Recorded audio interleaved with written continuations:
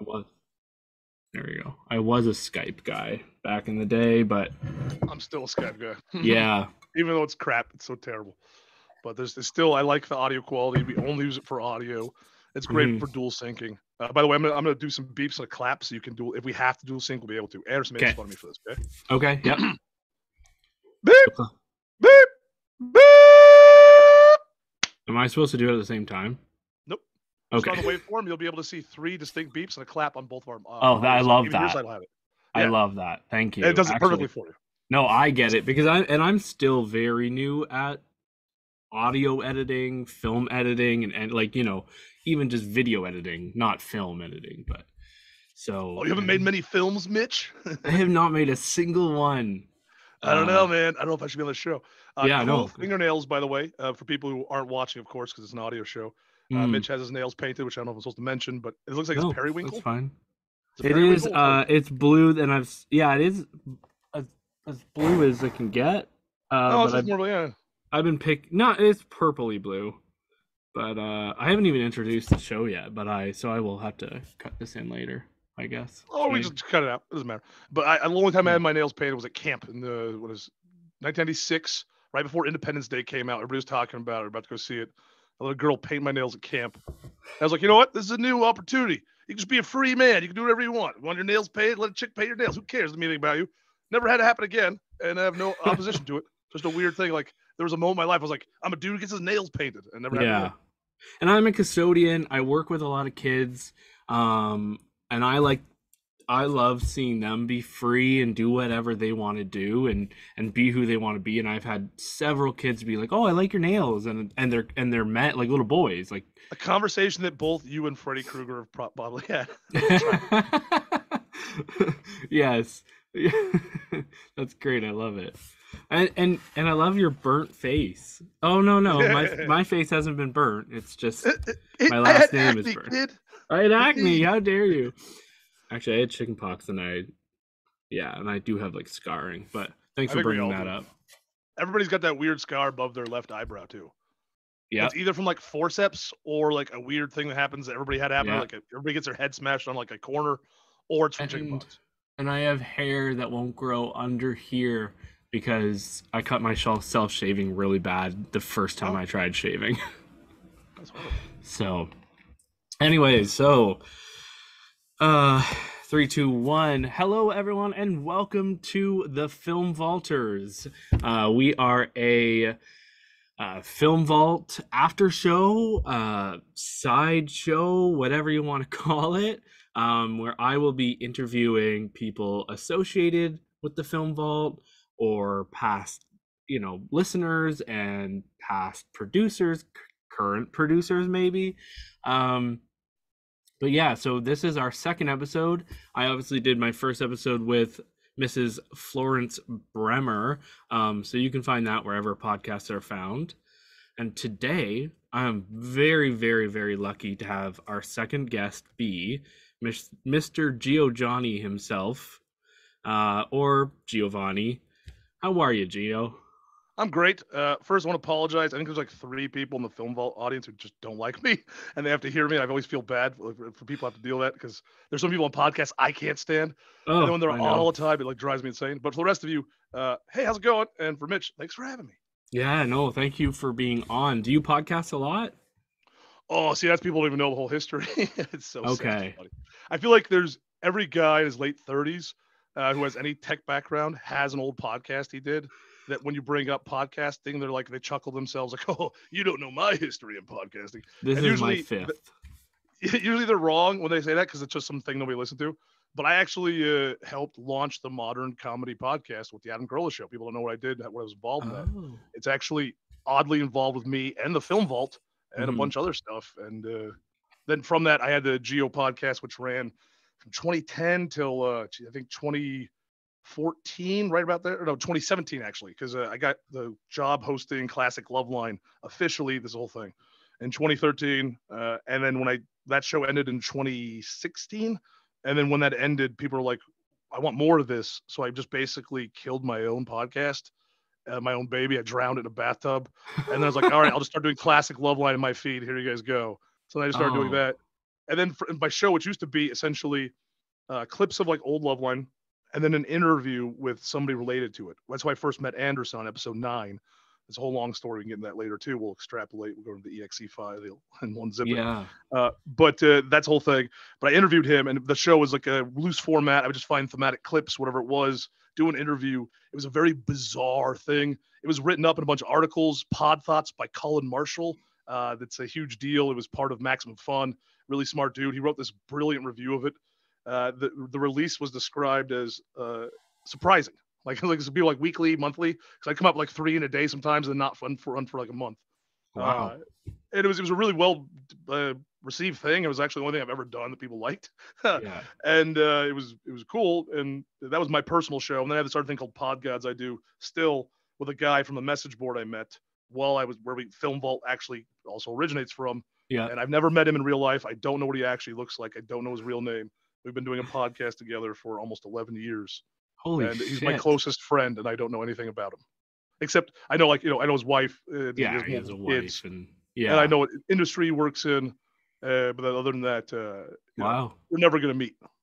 No, I that's what I mean. Like, I live in Canada, and I would love to meet somebody. He also lives in Canada. Oh, okay. Well, there you go. And I'd love to BC meet like area, you vaguely. and yeah, Anderson one day and Bryan, but will it ever happen? I don't know. I'd love to take a drive down to LA. And I've still never met Anderson in person. We've been dodging each other for over a decade. Met Bryan several times. You can easily meet both of them. I can arrange for you to meet both of them. That is quite possible. Florence can set it up. That is entirely in the cards for you. It's a $239 plane ticket. I'm sure we can raise the funds. Oh yeah, no, I'm gonna do it. And I mean, if they would let me, I'd love to be, like a little co-host, right, for the day, or be there. If Avery's not going to be there, be there. Wow, no, fuck, I can't produce. Never mind. So yeah, but I know you can probably do it. It just shows you how to do it. Bryan let a guy produce as a charity winner on the Adam Carolla show of all things. With a segment. Wow, guy stepped in, did fine. Yeah, that's good. They can show you how to do it. You'd have fun. It'll be fine. Funny, you're drinking a Corona beer for people who can't see. Mm-hmm. That is a weird BC thing. The last time I had a Corona was in BC. It's a Canada thing for me. I don't know why. Why does Canada like Corona? I feel like you guys wouldn't. I was in a Benny's Bagels and they only had Corona beers. Summer is such a big deal for us, and I know that sounds stupid because it is a big deal for everyone. No, it's particular. Yeah, Pacific Northwest, it's a thing. Yeah, exactly. So it's like, and I drink it because I'm gluten free, and it's the only one that doesn't really affect my stomach as much. Gotcha. But yeah, I don't know why it is such a big thing. You wouldn't expect it. You're like, they drink beers in Canada? Yeah, they do. Because you go down to Mexico, you think they're like beer snobs. They're like, no, they won't drink kokanee or like some crap they send down here. But other than that, they're totally fine. I will drink everything, like anything. But if I have more than a couple of some that are like, really wheat based, then I'm in the bathroom. So, all right, well, that's fascinating. Yeah, that's fascinating. So I have the TFV timeline up. I want to get right into that. I had a random thought right before we started. I've never thought this before. Everyone should have thought this. Nobody's brought it up. It's kind of like it's Barbarian. There's one guy who hates when the Film Vault brings it up still, even though it doesn't come up that much. And they're not going to bring up any further, so don't complain. Nobody brought this up. And like the tape list that nobody had put on IMDb until Bryan told me to add it there. What did he do with the Suns? Oh. Okay, so for anyone listening, what he's talking about is the 2022 horror movie Barbarian, which has been overtalked on the Film Vault. But how dare you? I really like it. I gave it 3.5 stars. It's probably a little regardless of how much it gets talked about. I just like when they dig in on a movie, even if it's a movie I don't particularly like. Me too. Sometimes I love that. They'll even shit on stuff I like. Like the only movie I ever had them watch was Last Action Hero, and they didn't get it. But you can't get it on the first viewing. It took me 7 over 30 years to actually like it. And there's a whole history with everybody saying it was a bomb, and I was a child, and like they forced this idea in my head. And I finally figured out what the movie is, but I can't make them watch it 7 times. So, well, if you pay for them to rewatch a movie, they won't do it. They won't do it. I've tried. I said, if I pay you guys to watch it 7 times, they're like, no, we won't do that. Well, that's a really great question, and in the movie Barbarian, there's a thing where there may be babies of some kind. That's of some kind. And what did they do with the sons? Yep, I'm not gonna tell you what they do with the daughters. No, but what do they do with the sons? I assume death, but Yeah, it's got to be, right? It's got to be it's ground gotta up and fed be. to the other ones. Yeah. But wow, that makes that And movie the other thing that even he brings up is darker. those catacombs. Was that a literal underground railroad for slaves to escape to Canada? Was it something even more sinister and more ancient? What? Because he didn't dig all that. It was connected to See, something that was you pre-dug. don't. Okay, so that's where the movie it went right over my head. I was, I'm like, why does this guy have this in his basement and nobody knows about it? What's If going you look on at the here? construction, it's hand dug until a certain point, and then everything's perfect. And there's like a Right. weird arch and like a So thing. It's like maybe what is over there? he must have knew it was there, Or right? stumbled upon it. Yeah. Because he's like, I'm Wow. gonna I do don't. this horrible plan, and I'm gonna need a place to do this. He's like, what's down here? Oh, well, I just It, happened to dig here, and there's this thing. Instead of telling the local government and finding this historical landmark and letting cave explorers come, I'm just gonna throw dead babies in here. It's probably a good idea. oh my God. Yeah. So anyone watch Barbarian? I think Yeah, any horror still not fan spoil a will lot. You don't enjoy know it. what we're talking about. You No, won't we don't know. know what we're talking about. No. You'll get halfway through and you still won't know. Yeah. You're like, Um. what's this? So do we want to go through this Oh, I the do. I the really like to. timeline? Yeah, I've been Okay. building this timeline up before this interview Okay. Oh, because thank you. Okay. That's yeah, I awesome. figured that a lot of people don't know the whole history of the film vault. Bryan and Anderson don't actually fully know it. We've tried to talk about it on air several times. Yeah. Me and Anderson Bryan never talk off air. I could call them all the time. I don't ever. And No. as far as my emails go, I'll show you a couple examples, like the one with Phoenix Wright. It's Hmm. like a paragraph, and they kept saying how long it was. It's like, are you guys? How old are you? Are you like They 12? just like to over I exaggerate. know it's really I short. know. I'll send you a copy. It's funny. They introduced them the idea of Phoenix Wright, which they also enjoyed, which made me very happy. But nobody knows this history of TFV, and every time me and Anderson and Bryan try to address it, we get so excited talking about other stuff, like when you talk to somebody you haven't talked to in a long time, you just Yeah. skip over to some other tangent, and it never Well, actually gets addressed.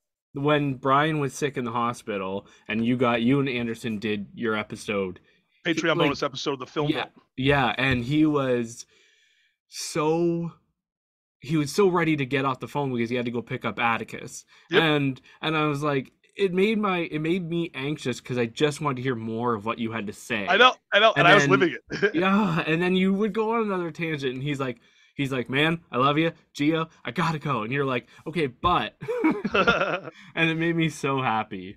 It was a great episode. It was a lot of fun. Yeah, it was great. Yeah, It's always and fun when they come out well when you're trying. Sometimes they don't. There no. was an episode, Miss Movies used to have a podcast for a minute, and she interviewed me. It was a Oh, really okay. weird vibe, and like her husband was listening in a corner. I think he was like playing Mortal Kombat. I think it was 9 at the time. It was just Mortal Kombat. And he played the character Stryker. It's weird I remember this. I don't even know the guy.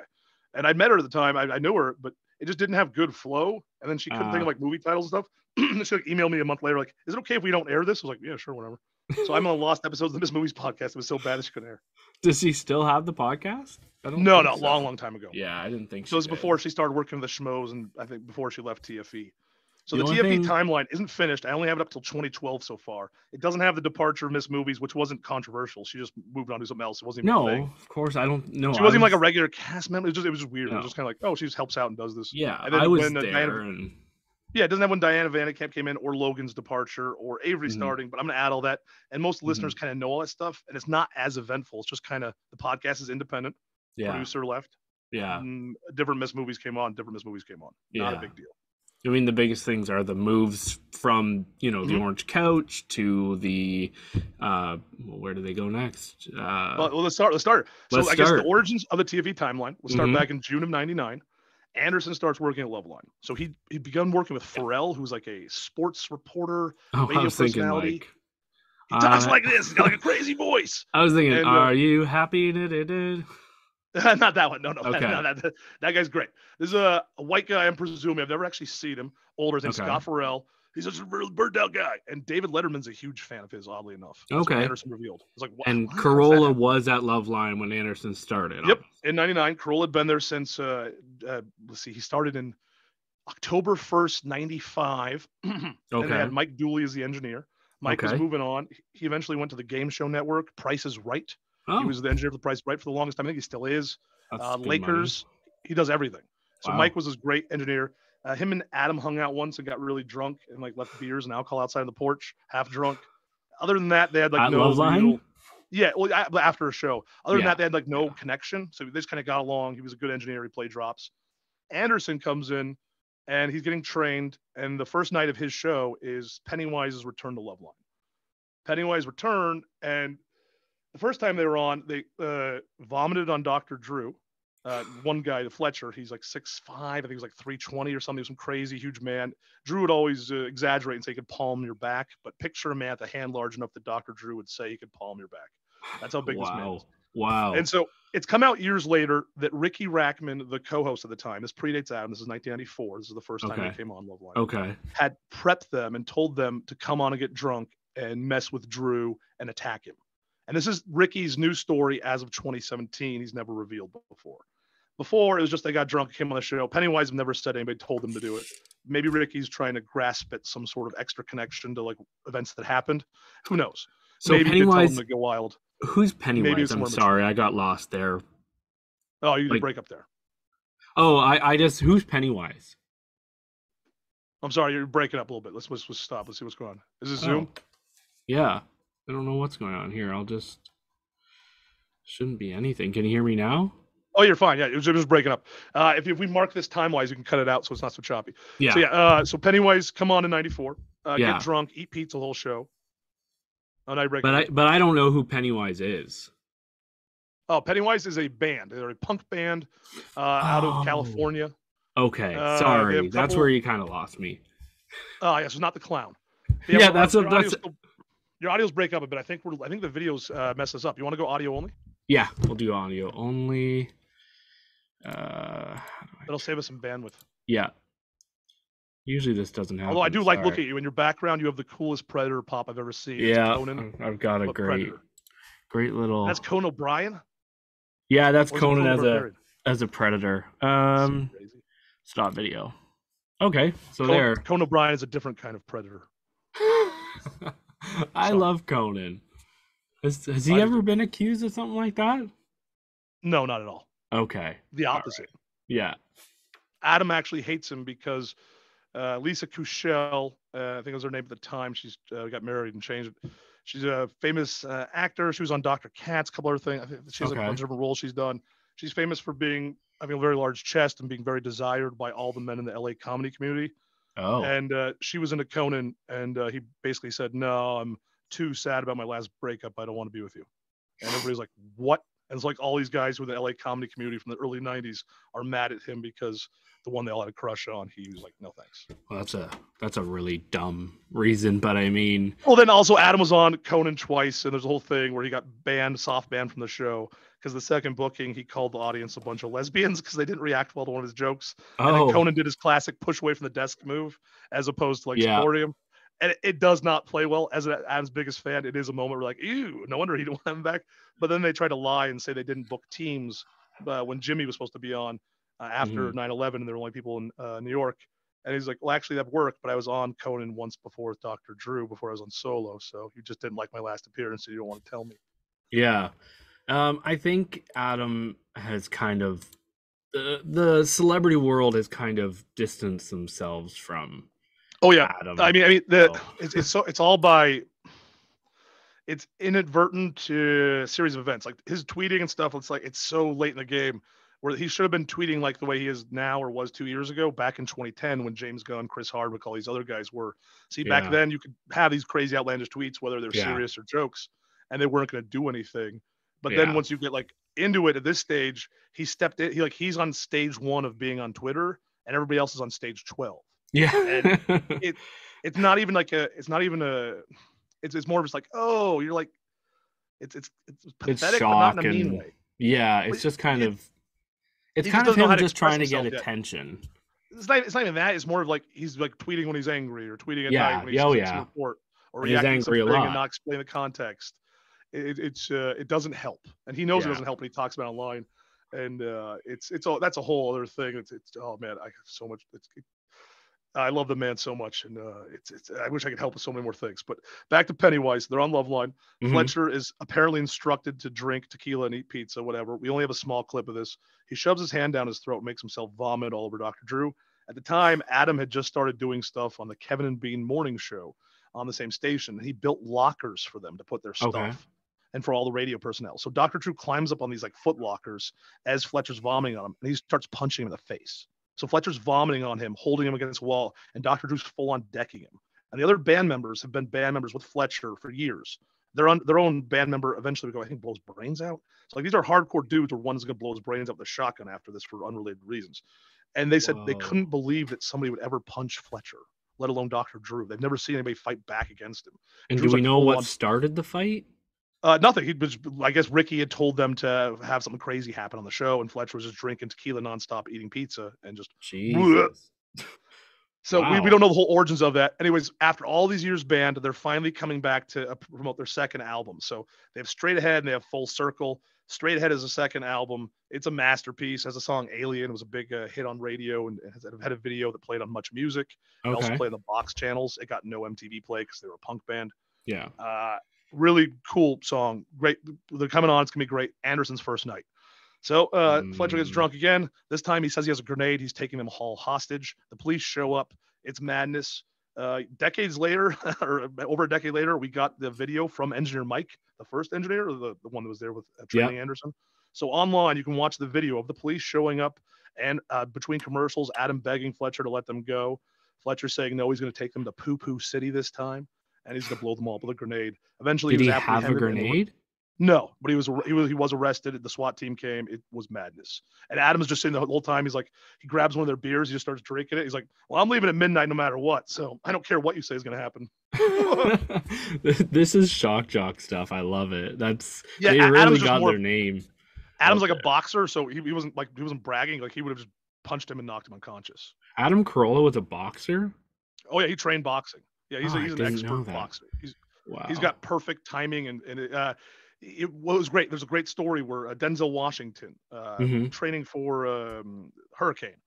They have the same boxing trainer, guy Terry, and Terry loves Adam because Adam has unreal balance. Like one day Terry's like, "How can you balance like that?" He's like a black man in his 30s or 40s, younger than Adam, and he goes, "Let me try something." He goes, "Stand on this medicine ball." So he starts like having Adam standing on smaller and smaller, more difficult balls to stand on while he's throwing balls at him. Like stand on this yoga ball. I'm gonna throw a medicine ball. You see if you can catch it, and they just keep seeing what you can do. And so one day Denzel's like, "Come on, Terry, tell me, at all the actors, who's the best? Who's the best boxer?" He's like, "Adam Carolla, straight up. Better than." He's like, not even just for an actor. He's like, just the best boxer. He's great. Would never have that idea. I would never have had an idea. His hands are destroyed from holding focus pads. He has sores and wounds all over it. Drew's drained them live on air with Anderson watching, only to infect them and make them worse. He has all kinds of problems from it. Wow. Yeah. Partly how he kind of got in the industry, but not really. It's kind of just part of the whole thing. He was going to train Jimmy Kimmel to fight the maintenance man on the morning show. And he actually wanted to train the maintenance man because he thought he'd have a better odds. He'd been on the station longer and he got saddled with Kimmel. That led to them becoming friends and everything else. And Loveline's completely separate than that. But anyway, so Anderson's First Night on Loveline, the worst it could possibly be. Trial by fire. I mean, almost literally. Cops are their guns on their hip and it's crazy. The Fletcher smashed his own security guard who was supposed to help him into the door and like try to break his head open. It's all on video. You can watch all this. It's crazy. Wow. So, and do you think I don't know how much of this Anderson would care about, but he's pretty open about his drug use. Was he doing drugs at this stage? And a lot he was of probably on his best behavior that night, but of course he was. Yeah, this is the area. This is when he was like sleeping on people's couches. Yeah, trying to crash at the station. So he probably was like, "Wow, this place is for me." Yeah, he's like these guys know how to party. Yeah, exactly. I can handle this this kind of vibe. So that's interesting. Oh, Mike, you didn't say you guys were cool. Yeah. So Mike trained him, and then Mike left to go work as. Game Show Network, then eventually Price is Right. Yeah, basically everything. He was also working with Tom Leykis at the time, who was a local broadcaster. His whole thing was don't spend more than $40 on a date. He's a Zoftig, short man, very unattractive, red-faced all the time. Part of why he's so angry at women, I assume. And his whole thing was just about dump that bitch. And he was very popular. Yeah, Los Angeles. I've heard that. Los Angeles and Seattle, play on drive time all the time. It was a great indicator if you were in somebody's car who's a bad person. So, and then Anderson has a blissful 2 years.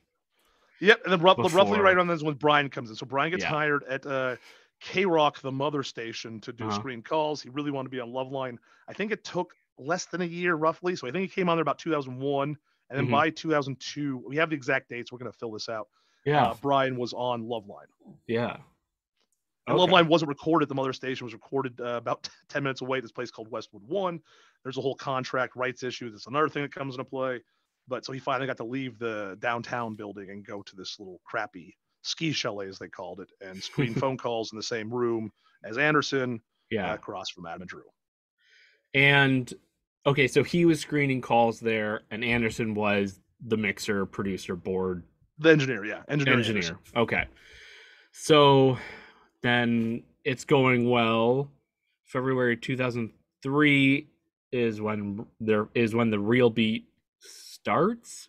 Yeah, so what happened is, I guess it was about a year of Bryan, excited puppy, and Anderson, the mean, angry dog. Yeah, shut up. Having this weird relationship at Loveline. Anderson, like a drugged out thug, living on the streets. Bryan, this sweet boy who doesn't understand how the world works, trying to do his King of the Hill impression for Pamela Adlon, who's being kind, even though it's midnight and she doesn't want to hear his King of the Hill impression. Anyway, so he finally convinces Anderson, let's do a show together, because Bryan has always been more eager. He definitely wants to be on air talent. It's just a thing he's had. Yeah. Anderson, I think he always did. He's good at it.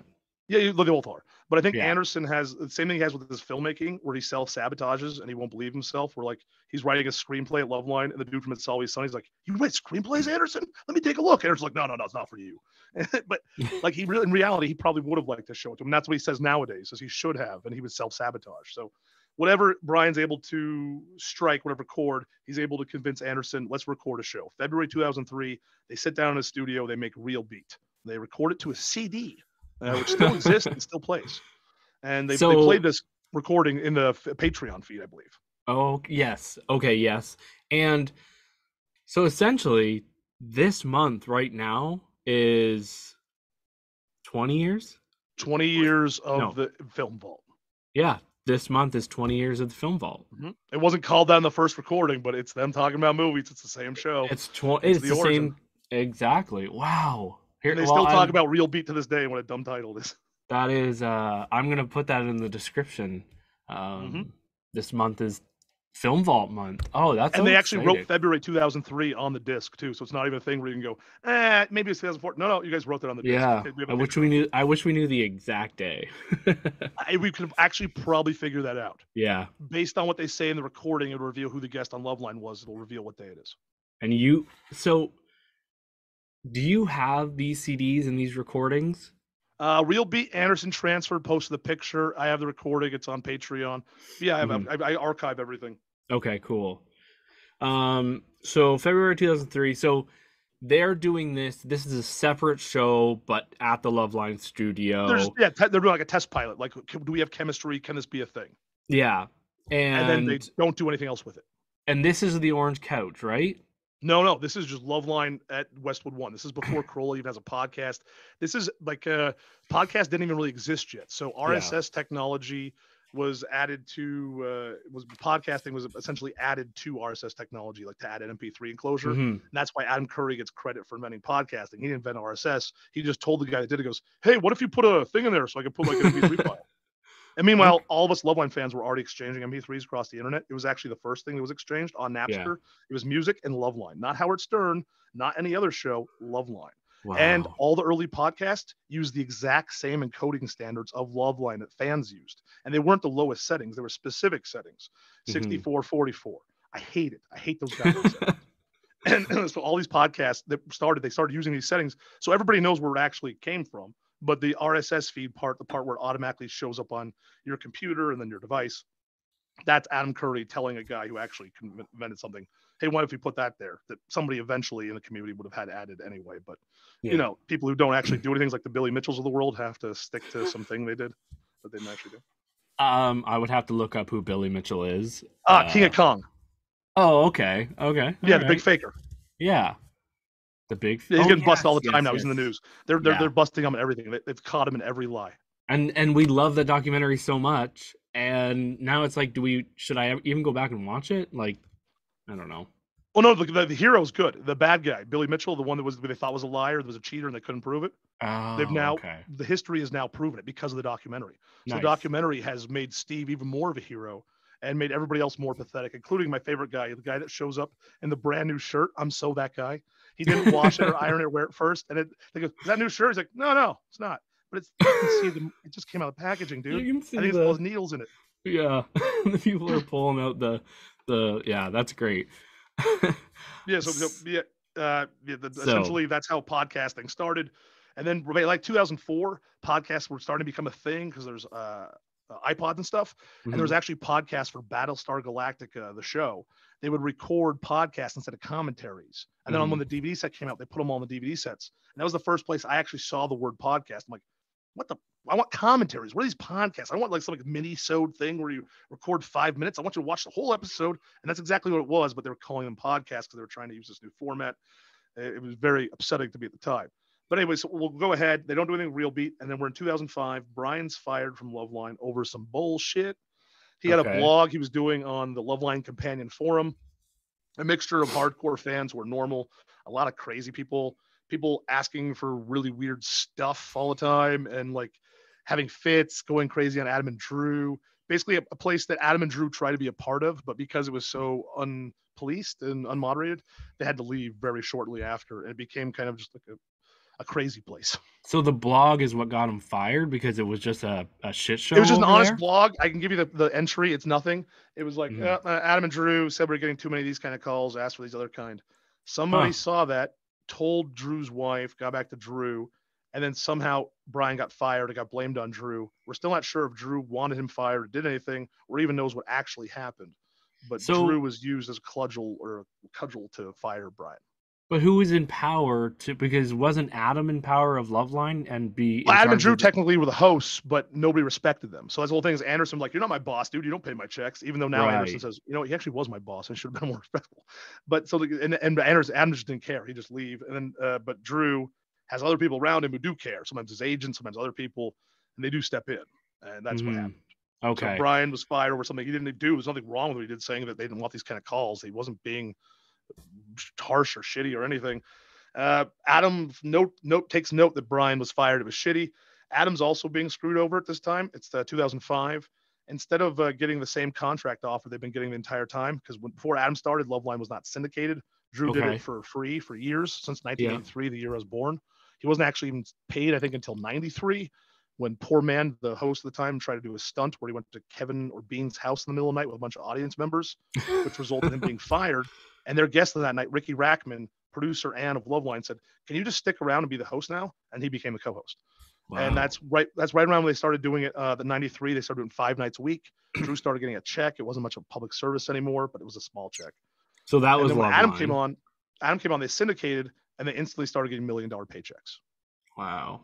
Favored nations. It was $995,000 or something. And they got the exact same amount every single year because of Adam. And Adam never asked for more. The final year, they go, Adam, you're going to get $200,000. Drew, you get $995,000. Turns out they wanted Adam to go. The last 2 years, he was dominating the show in 04 and 05.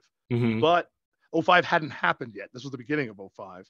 So they were just hedging their bets. And they did admit they wanted a younger Hispanic male to take over the show who was hilarious and would bring them a whole new audience, which they never actually found. No. I mean, Mike Catherwood's close, I guess, technically, but it wasn't what they were looking for. And there was another couple of white guys in between. They had a bunch of guest hosts. Bert Kreischer came on there, told the Machine story for the first time. It led to him telling it on stage. The whole thing. But so Adam was screwed over that year. He's leaving Loveline. It's his last year because he tells Drew, "Hey, don't sign the contract. Don't sign the contract. We'll go on this together. We'll make him fix it." Drew's wife, agent, everybody pressures him. He signs it. Adam and Drew have since mended fences. Adam doesn't hold grudges. He understands Drew's nature. Drew accepts him saying this out loud. Yeah. And then so Adam left, and he got 2 TV shows. One was the Adam Carolla Project. It was a construction show where he's going to remodel his dad's old house for his dad, who can then sell it and get all the money. And then the other one was Too Late with Adam Carolla. I think this was right around it's right before the Colbert Show, the Colbert Report, or it's right before it, and it became after his show. I can't remember the exact timing. He might predate the Colbert Report. I think he was in that time slot, and when his show was canceled, then Colbert started, I think. Or he was following Colbert. But he was right after the Daily Show. He was right in that time slot on the Comedy Central. Oh, well, that's a good slot. It was 2005, the fall. Interview format, 20-plus minutes. Funny little bits. Adam talks to 1780s guy. It's basically him and Ben Franklin walking down the street, and it goes, Adam explains something crazy, and then 17 days ago, what do you mean they, blah blah blah, and then Adam would just sit there and he'd like hunch his shoulder and goes, I guess, I don't know. And it's just like some modern thing that doesn't make sense to anybody. And this is a funny little bit. Then there was being an interview with a celebrity for most of the episode. Bryan ended up working there because Adam was like, it was shitty how you got fired. I like your moxie. And it was funny.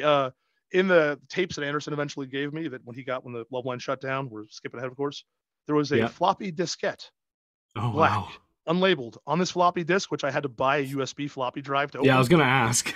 Bald Bryan's 2005 resume. He just left it at the studio. That's so amazing. Getting fired. He wrote his resume that night and just left it. So all while this is happening, Bryan being fired and then being taken on by Adam Carolla on the Too Late Show, Real Beat is still happening. No, right? It hasn't. Only the one episode. They taped the one episode and then nothing. Oh, so then there was one episode in 2003 and then nothing happened for a few years. Nothing at all. And so then 2006 happens. Adam's Too Late ends. They got one run. They didn't do another order.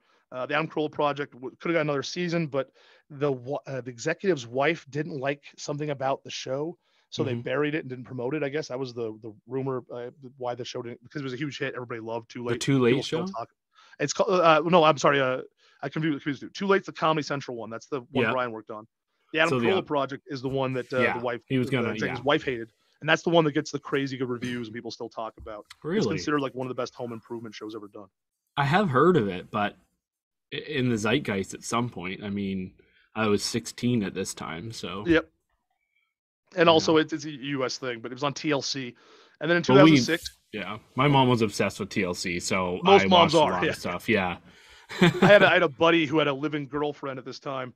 So this was it was a couple years later, actually. It was a couple years prior to this. And she didn't want him watching any TV. He was still a teenager back then.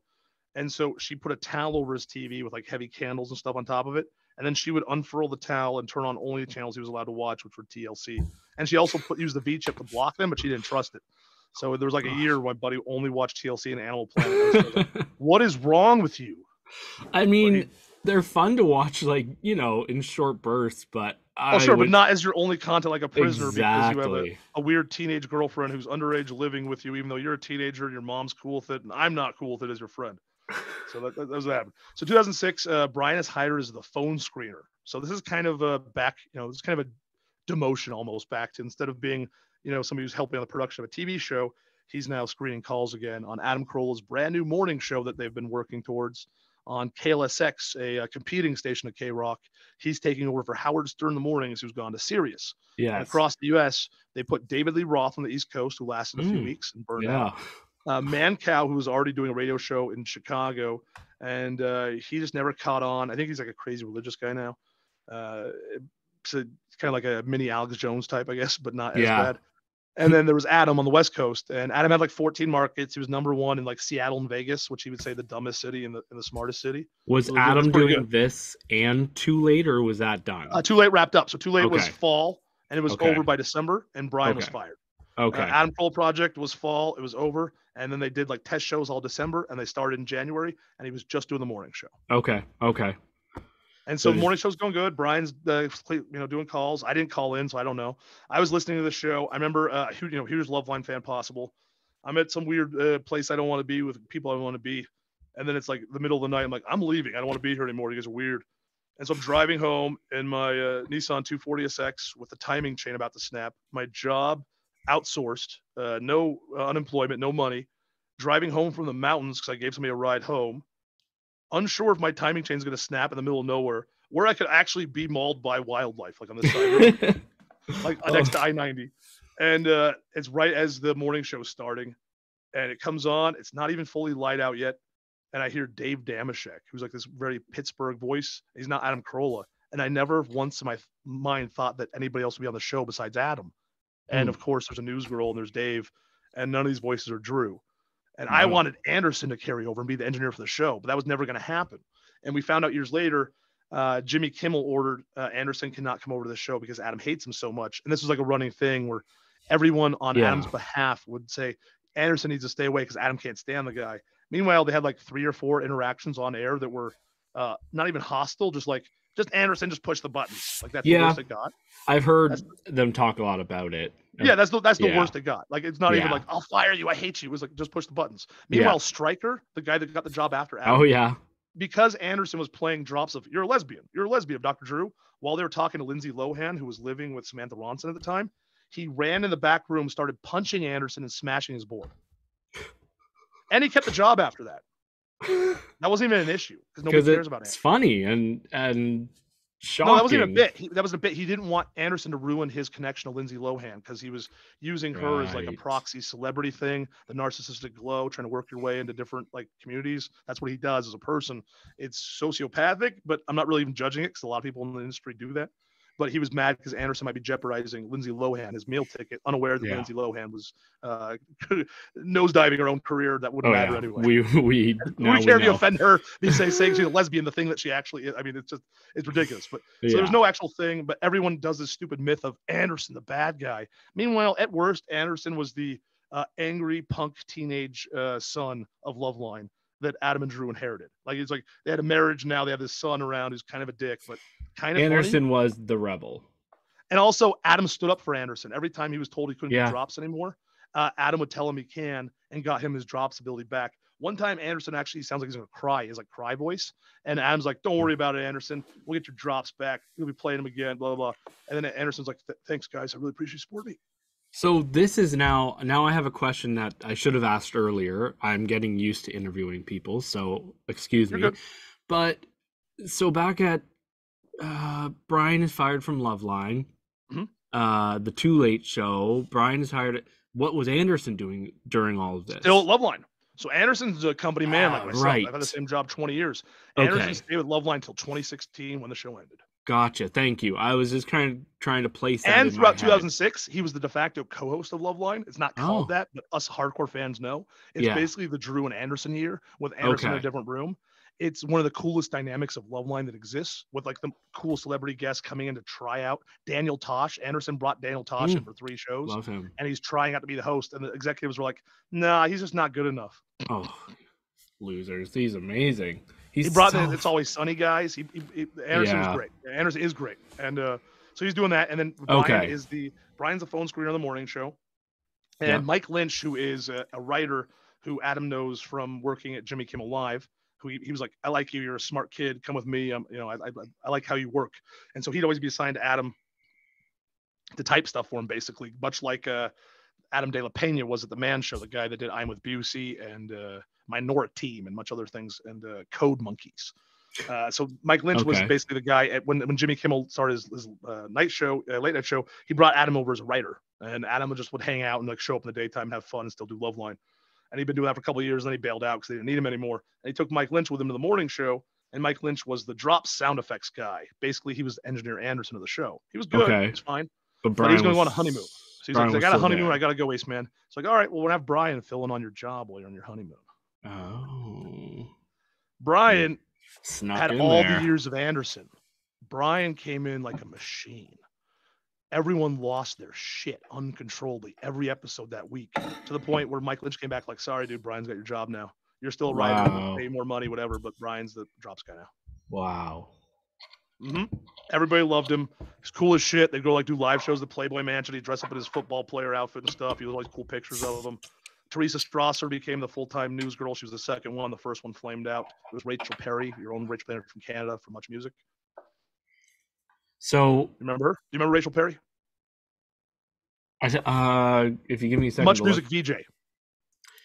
If I see a picture of her, which I'm looking up right now, she moved to VH1, and then she was the first news girl on the Gorilla show. Yes, I had a crush on her. I just didn't know who she was. She's Canadian. She flamed out. And left the show. Fell asleep while she was broadcasting from New York's Fashion Week on air. Hey, you guys have a president that falls asleep, so I'm fine with that. But she was supposed to be on a morning show. I know asleep too. Sorry. So, Bryan, 2006, Bryan is hired at the KLSX ACS phone. KLSX ACS. Yeah, it's a lot of letters. Yeah, it's a lot of letters. And then so Bryan takes over the sound effects guy. where's Anderson in this? Why is he not the sound effects guy? Because he's the sound effects guy over at Loveline. He was banned but from ever doing anything using... further with Adam and radio because Jimmy Kimmel made an edict, because Jimmy Kimmel was under the impression that Adam hated him when he didn't, and Jimmy didn't hate him either. Jimmy liked him. So it was just this thing, like everyone's like, oh, you can't have Anderson. There's like, well, who told you that? Who did this? Loveline, sorry. Loveline, at this point, Carolla was gone then. Yep. So Anderson was allowed to be a part of that and do the drops and stuff. And then Adam would have let him be a part of it. He was just, there was no Adam, so there was more air to fill, even more than there was. So it was the same show like when Adam was there, minus Adam. It was kind of like the episodes when Adam didn't show up, which are very few, but they were. So the sound effects and drops that Bryan is using are from Anderson's board. Like, he took a bunch from Okay, I thought, but that mostly is not. He's mostly doing new stuff. There were so many great drops. A lot of them are lost to time. In 2007, they had a cast change, which is a thing that happens a lot on the show. Mm-hmm. And Dave Damashek, the sports guy, was gone. They brought in Danny Bonaducci, who was going to host a competing morning show. Instead of letting him host the show, they told Adam he had no choice to bringing him in. He kind of ruined 2007. He talked a lot. His voice is bad. There's lots of noise. Mm-hmm. Bryan became a superstar because he would mock Danny on air with Danny's own drops. And it was so brutal. It was the funniest you ever heard in your entire life. Like, you can't believe how mean Bryan is. Like, to the point I thought Danny wanted to hit Bryan. And then at the end of the year, when Adam did a sick out to get rid of Danny Bonaducci, he just didn't come to work for a week, including making Bryan host a show with Dana Gould and Teresa and Danny at a live event where Adam wasn't at his own show for the end of the year. And he wouldn't tell anybody what he was doing. At the end of the year, Danny Bonaducci hired some intern or somebody at the station who hated them, and they deleted all of Bryan's drops. Wow. I was so sad by this. I was living in Hawaii at the time. I was miserable. I didn't have a job. I moved to Hawaii to get my job back. They wouldn't let me work there because it was a haole, which means foreigner, but they only use it for white people. Totally illegal, but nobody cares. Living off credit cards, got nothing, sleeping on the floor. Wait, you're a foreigner? I got to end the interview. When I was in Hawaii.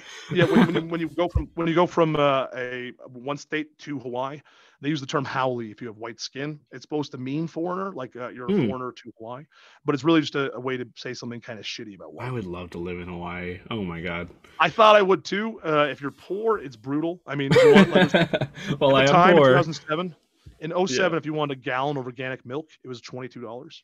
What? Yeah, it was cheaper to drink gas. And if you want regular milk, $12, $13. Holy shit. Yeah, that's so like, it was pricey.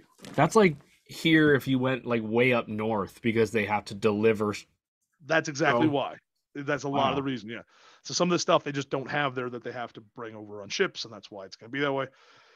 It sucks. It sucked for me. I wasn't experienced with that kind of level of racism and not having any agency. Like, I was chased out of the Great Clips that said locals only. I was living there for over a year, but they didn't want me there. It was a bad experience. I wasn't happy. So I was living there at the time, and I was miserable. And I was like, you know what I could do? I had this shitty HP laptop. I'll go back through every single episode because they were making a podcast of the morning show at the time, and they were releasing it on iTunes. It was getting 40,000 average downloads per day. So there was a lot of people listening online. And they wouldn't tell Adam or the crew this. They just say, you have this many streaming minutes. They wouldn't use the word podcast. It drove me nuts. It's like, yeah, the guys told me we'd stream for this many minutes today. I'm like, and were you seeing other podcasts at this time? Yeah, they're everywhere. So podcasts on iTunes were starting to blow up everywhere. So mostly they're independent. There was Jimmy Pardo's Never Not Funny, which started right around Adam's podcast. He always says he's first, but he had an independent podcast that technically, he was first, Jimmy Pardo was, but Adam had a radio show podcast. A lot of people do this discrepancy where they go, well, that's a radio show. This is real. It's like, what about the BBC? What about NPR? And then they go, oh. Yeah. So This American Life's not a podcast? And they go, oh. Even Jimmy Pardo, who's doing that for years, I wrote to him once, and he goes, oh. And he came back on the Carolla show, and he goes, no, this is actually how it happened. So they straightened out the record so they don't seem like assholes just trying to like toot their own horn. Because what Jimmy Pardo, Never Not Funny, did is groundbreaking and legendary. Independent podcast charging for a full show. John Hamm on every season. They're like 26 seasons deep now. It's a big deal. Wow. But so this time, Carolla has a podcast. A bunch of the radio shows have podcasts. There's a couple independent ones. There's probably like Keith and the Girl starting up right around now, or maybe it hasn't quite started yet. Yeah, dude's about to start up. A bunch of these type of shows.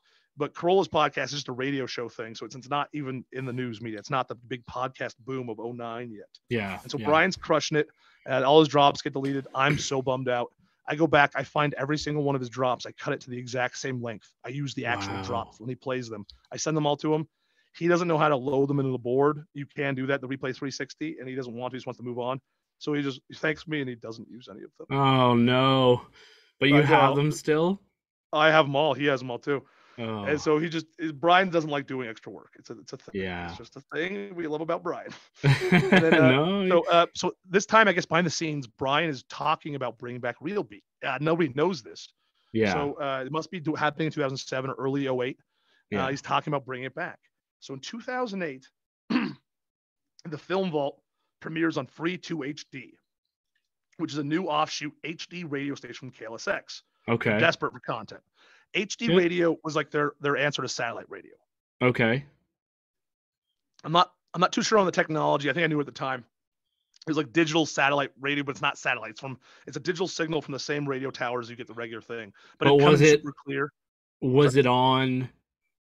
Like you could listen to it online. You can listen to it online, and you also had to have an HD radio in your car, which they were starting to install. Oh, it was kind of like the HD DVD versus Blu-ray, like Sirius, where like it wasn't going to take off. But people were doing, and then now they still have HD radios in most cars. You have an HD antenna, but I don't know which states have HD stations or which ones are traditional FM/AM. But anyway, so they needed content, but they didn't have 24 hours of content, so it would drift by 10-15 minutes every week, whatever their programming was. Because they didn't have 24 hours a day, so we keep shifting. So like shows would start airing at like 8:13. Like what are you? That's not right. What's happening? And so the Film Vault continues to air on Free 2 HD. Bryan's not promoting this at all. Like nobody has any idea this is happening. So it would air like between. For me, it was 3 and 5 a.m. Hawaii time. So for Los Angeles, I think it was like 8 or 9 a.m. Hawaii changes between, I think it's 4 and 5 hours, depending on the time change in the States, comparatively. So Hawaii time is always the same, but then comparatively, if the States change because of daylight savings, then it's a 4 or 5 hour difference, depending on which zone you're talking about. Yeah. And you just continued to follow these guys because they were your friends, or you just really loved what they were doing? No, I liked them from the show. So Bryan, I was a huge fan of. I didn't even really know him as a phone screener. I just hear him mention him once in a while. I fell in love with him on the morning show. He's a great dude. And Bryan put me in his top 8 on MySpace in 2006. That was a big deal. I'm the only fan in Bryan's top 8 guys. That's amazing. I love that. Bryan's Does he know that? Oh, he did that. Yeah, because he loved. I'd go, Bryan, today, right this time code. My man, you crushed it. Oh, this is the best thing I've ever heard in my life. Anderson would be proud. Like I was just listening, like this was great, dude. And he just responded to it, I guess. Oh my God. Bryan likes positive attention. Yeah. But I was like, oh, Bryan's a nice guy. And this time I'd still never interact with Anderson. Had no idea anything about, if I would, didn't want to. I never wanted to meet Adam or Drew, anything like that. Yeah. So 2008, the Film Vault is continuing to air on Free 2 HD. Nobody has an idea. On Corolla boards, which is an offshoot message board for Corolla. There was an official one for the radio station. But the moderators, a couple of them were sleeping with the fan moderators and like traveling throughout the country, and kind of controversial. It made some of the other fan moderators upset. So they made a separate message board where they took pictures of this girl and then just would say horrible things about her. It was this private message board. Oh, wow. And they got leaked that they were doing this. So the radio station's like, oh man, screw this. And they killed that. They bulleted it. So then that private message board they opened up to the public. They left those secret forums. Everybody found them, and it was a message board to dox and hate fans of the show and talk about how ugly and R-worded they are. I was in there about how ugly I was. Even I wasn't even a person yet, but I eventually got put in there. And it's a whole bunch of people. There's mean people. Yeah. And so that's why they didn't have an official message board anymore, because of that. Then the unofficial one became the official one technically, because all the fans would go there. So over there on Corolla boards, now known as Dime for Scale, the user known as 4Door discovers the stream of the Film Vault on Free 2 HD and records the first podcast files pirated once. So he's stream recording, he records them, he posts them, he goes, oh, I found this, it's pretty good. And then I go, oh my God, what is this? Like I had no idea Bryan was doing this. At this point in 2008, I was calling into the morning show. So in 2008, January, I was so miserable in Hawaii and stressed out. The podcast wasn't dependably posting as it was previously. It was really messing me up. I was like, we got to figure out what's going on with this. I'm going to call in the show. The only time I could call them is at 3 a.m. And they also blocked outside numbers. You could only call them from the local markets. So I had to do a whole bunch of digging. I finally found the station number that I could call from outside the state. I waited till 3 a.m., went to my street corner so my crazy neighbors wouldn't mess it up or anybody wouldn't do anything. Called them from my cell phone on a street corner at 3 a.m. to complain about the podcast. And that's when I first told Adam on air what a podcast was, that he had one, that it needed to be posted more dependably. I commented Bryan on his great work. And then Adam dubbed me the most miserable man in Maui, but I was in Honolulu. And then Teresa, the news girl, goes, Giovanni, are you a super fan? Which I'd never even heard the phrase. I go, I guess so. I don't know. Sure, whatever. Oh. And she starts calling me super fan Giovanni. And then I start calling in like, hey, you should have this guest on from Loveline, or you should do this, or what did you guys doing that? And like, so I was a regular character. I only called in 19 times over 14 months. So I try to space out. They wanted me to call in more, but again, there's 3 or 4 people who hate me. Yeah, they wanted me to call in way more than that. So they had a guy, prisoner David, who called in weekly, but he was in jail for statutory rape and the attempted murder of his victim. Got you. Yeah, it wasn't a good caller. I'm a much better dude than that guy. Yeah, that guy did not get any message board hate. Barely, you're barely a better, but you know. They did not like me, but they did have probably prisoner David. Yeah. But so I'm calling at the time, and I have no idea this is happening. So I'm like, I have to start recording this too, because this four guy's not that interested. He's like, yeah, I'm not gonna keep doing it. So I start doing it. So I'm waking up every morning at 3 a.m. on Sundays to record this stupid show, and they were playing the same episodes over and over again, 20 weeks in a row, with a sound problem. So every other word it cuts out like. Oh my god. So I'm syncopating the files, going back, removing the little spaces in between each one, trying to fix. Wow. That's rough. Yeah, I'm wasting my life, dude. Do you have any like voice recordings or files of you calling in? Oh yeah, I have all of them. That's cool. Yeah, I have the official files, and but that was on Loveline. No, this is on the morning show. Oh, the morning show. Sorry, Loveline is not Adam anymore. Yeah, I never called in Loveline. My friend tried to call in 2004 with me on the line. We were gonna tell Adam about Family Guy coming back before it had been announced, because at my job I found out, because I helped out one of the producers. And Tara, don't call me Tara, God damn it, Brian's opposition phone screener, said that wasn't very interesting and hung up on me. Oh my god, for me, Family Guy coming back was huge, because she didn't care. She's a mean person. She loved The Simpsons. She liked animated shows. She just didn't want me to tell Adam that. Yeah, so did I. So that's the whole thing. I talked to Mike Henry. He's like, we're coming back. I'm like, what do you mean we're coming back? He's like, we're coming back. He's like, you can't tell anybody. He's like, if you tell anybody, I'll know, because nobody knows yet. I was like, what? It's like I was like, oh man, I was gonna tell Adam, and then nobody ever knew. But it was a sliding doors moment. I never got to talk to Adam. I didn't call into Loveline until the very final episode in 2016, because Anderson wanted me to, and I was the very last caller on Loveline. How poetic! But that's a whole other story. So I take over recording in 2008, because nobody else cared enough to continue doing it. So I'm now recording the Film Vault for everybody. And they just stopped posting new. They're not playing new episodes. Nobody cares. Nobody's monitoring this free 2 HD station. It's just running independently. It is crazy how understaffed, unequipped, and how sloppy everything in radio is. You can't believe what kind of an industry this is. It is shocking still to this day how bad it got. So these are the episodes that Anderson, technically, he always says nobody was listening to us. This was the Film Vault, but we had no listeners. He says that quite a bit. Because nobody advertised it, and nobody knew how to get it, and nobody cared. And Brian was on a morning show, and he was like too sheepish to go, and I have the Film Vault. So then I started calling, and I found out the Film Vault, couldn't get the new episode, so I bring that up. Mike Chaffee, the underling intern guy at KLSX, who works for the Kroll Show, he's now the head YouTube guy at Jimmy Kimmel Live for like 13 years. And he launched Adam Carolla's podcast, changed podcasting forever. Nobody has any idea. It was all Mike Chaffee and me just helping him, saying, why don't you do this? Why don't you do that? But it was all Chaffee doing all the work, and everybody else gets all the credit. And that created a modern podcast comedy boom. It was literally all this one man's doing. And so I say, hey, why don't you post the Film Vault as a podcast? So they put up TFV 2008, March 9th through 2009, 2/18, February 18th. And there's basically 2 episodes roughly every month for most of the year. A couple months they skip. And they're up there officially as podcast files in 3 segments per show, because that's how KLSX did everything. Corolla Show was 12 segments. So you have to drive down 12 files. And can I ask where Logan is in all of this? Doesn't exist yet as part of it. Doesn't exist yet. Okay. Nope, not involved. I was just curious if he was.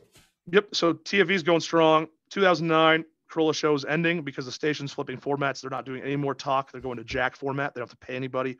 All automated all the time. Brian's diagnosed. That's Jack FM. Yeah, Brian's diagnosed. And funnily enough, Jack Silver was their station, the head of the station. What the fuck's his name? I can't think of his name right now. I hate him so much. The head executive at KLSX, who tortured Brian and Adam for years. Brian has an impression of Jack Silver, the program director, and he does it still this day. Hey, peeps, what's up? He was like this crazy perverted guy. He would wear the beer keg costume to the Playboy Mansion. Tap here, ladies. He literally kept a pair of binoculars in his office to stare at women exiting the gym across the street. Appropriate. That shit bothers the fuck out of me. Oh, dude, you have no idea. Yeah. And he thought it was totally fine, appropriate. And like they hated Adam and his staff. They refused to buy peanut butter. So Adam's agent, who's Jon Stewart's agent, had to call the station and go, baby, what do you mean? What are you saying? It's like, well, they won't buy any peanut butter. Well, how much are you asking for? Like a case? What do you? No, there's one jar of peanut butter for the staff, so we can have sand. What? I don't. And then he called Jack Silver, and he was trying to like. And then Jack Silver's like, we can't afford this. And then James Dixon called Adam back. He's like, baby. He's always says baby, everybody. He was on the State. Thomas Lennon played a version of him. He was also the agent of all the guys in the State. Okay. In the 90s. And so he's a baby. I don't like. He's just perplexed Adam's agent who just couldn't understand that they wouldn't pay for a jar of peanut butter. They hated Adam. They thought Adam ripped them off, that they were getting the Man Show, the radio show. They thought Jimmy Kimmel was going to be a daily host, even though he has a late night show. How's that even possible? He's a show that airs at 11 p.m. and he records at like 7 o'clock at night. And he's supposed to be back at 6 in the morning doing that when he's in his that's late night show writing. Yeah. Doesn't make sense. And he was a full-time producer on the show. He called in. He came in and hosted when Adam's kids were born, the 2 episodes Adam missed. He was there hosting. So like he was totally involved, but they had to pay him $1 million and they were very resentful about it. And I know Jack Silver's personal assistant, the guy that had to buff the binoculars. And to this day, he's still like, well, they did kind of rip us off. And it's like, buddy, your boss is a pervert. You're wrong. Sorry. Yeah. Even that guy's a really nice guy, and he's not on that side of thinking. It's just he's blinded to Adam's role in that. Everyone still hates Adam. Have you thought about the KLSX guy's name yet? Oh, Jack Silver, the program director. I couldn't think of the title. I just want to say. Okay. He's program director Jack Silver. I wanted Jack I wanted to throw him in the dirt, but I didn't realize that you had already said the name. Yeah, Bryan does an impression of him. He does it all over the Adam Carolla show the past 10, 15 years. Okay. It's a thing he does. We can get him to do on the Film Vault, but people don't know who he's doing. It's a perfect impression of the guy's voice. He's just kind of one of those guys who's like, did you blow your nose out on coke in the 80s? You weren't ever really funny. You just wanted to work in radio, and you failed upwards, and that's him. Wow. So 2009, the show's ending, and Bryan is diagnosed with cancer. And his future with TFV and on Earth is called into question. I laughed so hard when I saw that. And I know it's because we know he's good that we can laugh now. But when I saw that you wrote, I never thought Bryan was going to die. And it's not a thing of, I do this all the time with people. I do positive thinking. If somebody tells me they're sick, I'm like, oh, fuck, this person's going to die. But I never thought it. It wasn't like, oh, I love Bryan so much where he's special. I just knew this weird thing about him that he had his gallbladder removed. And he lost weight and got healthier and became like he became like handsome and like he became a different dude. And like the chick who rejected him in college, then rejected him, was really interested in him, became his wife.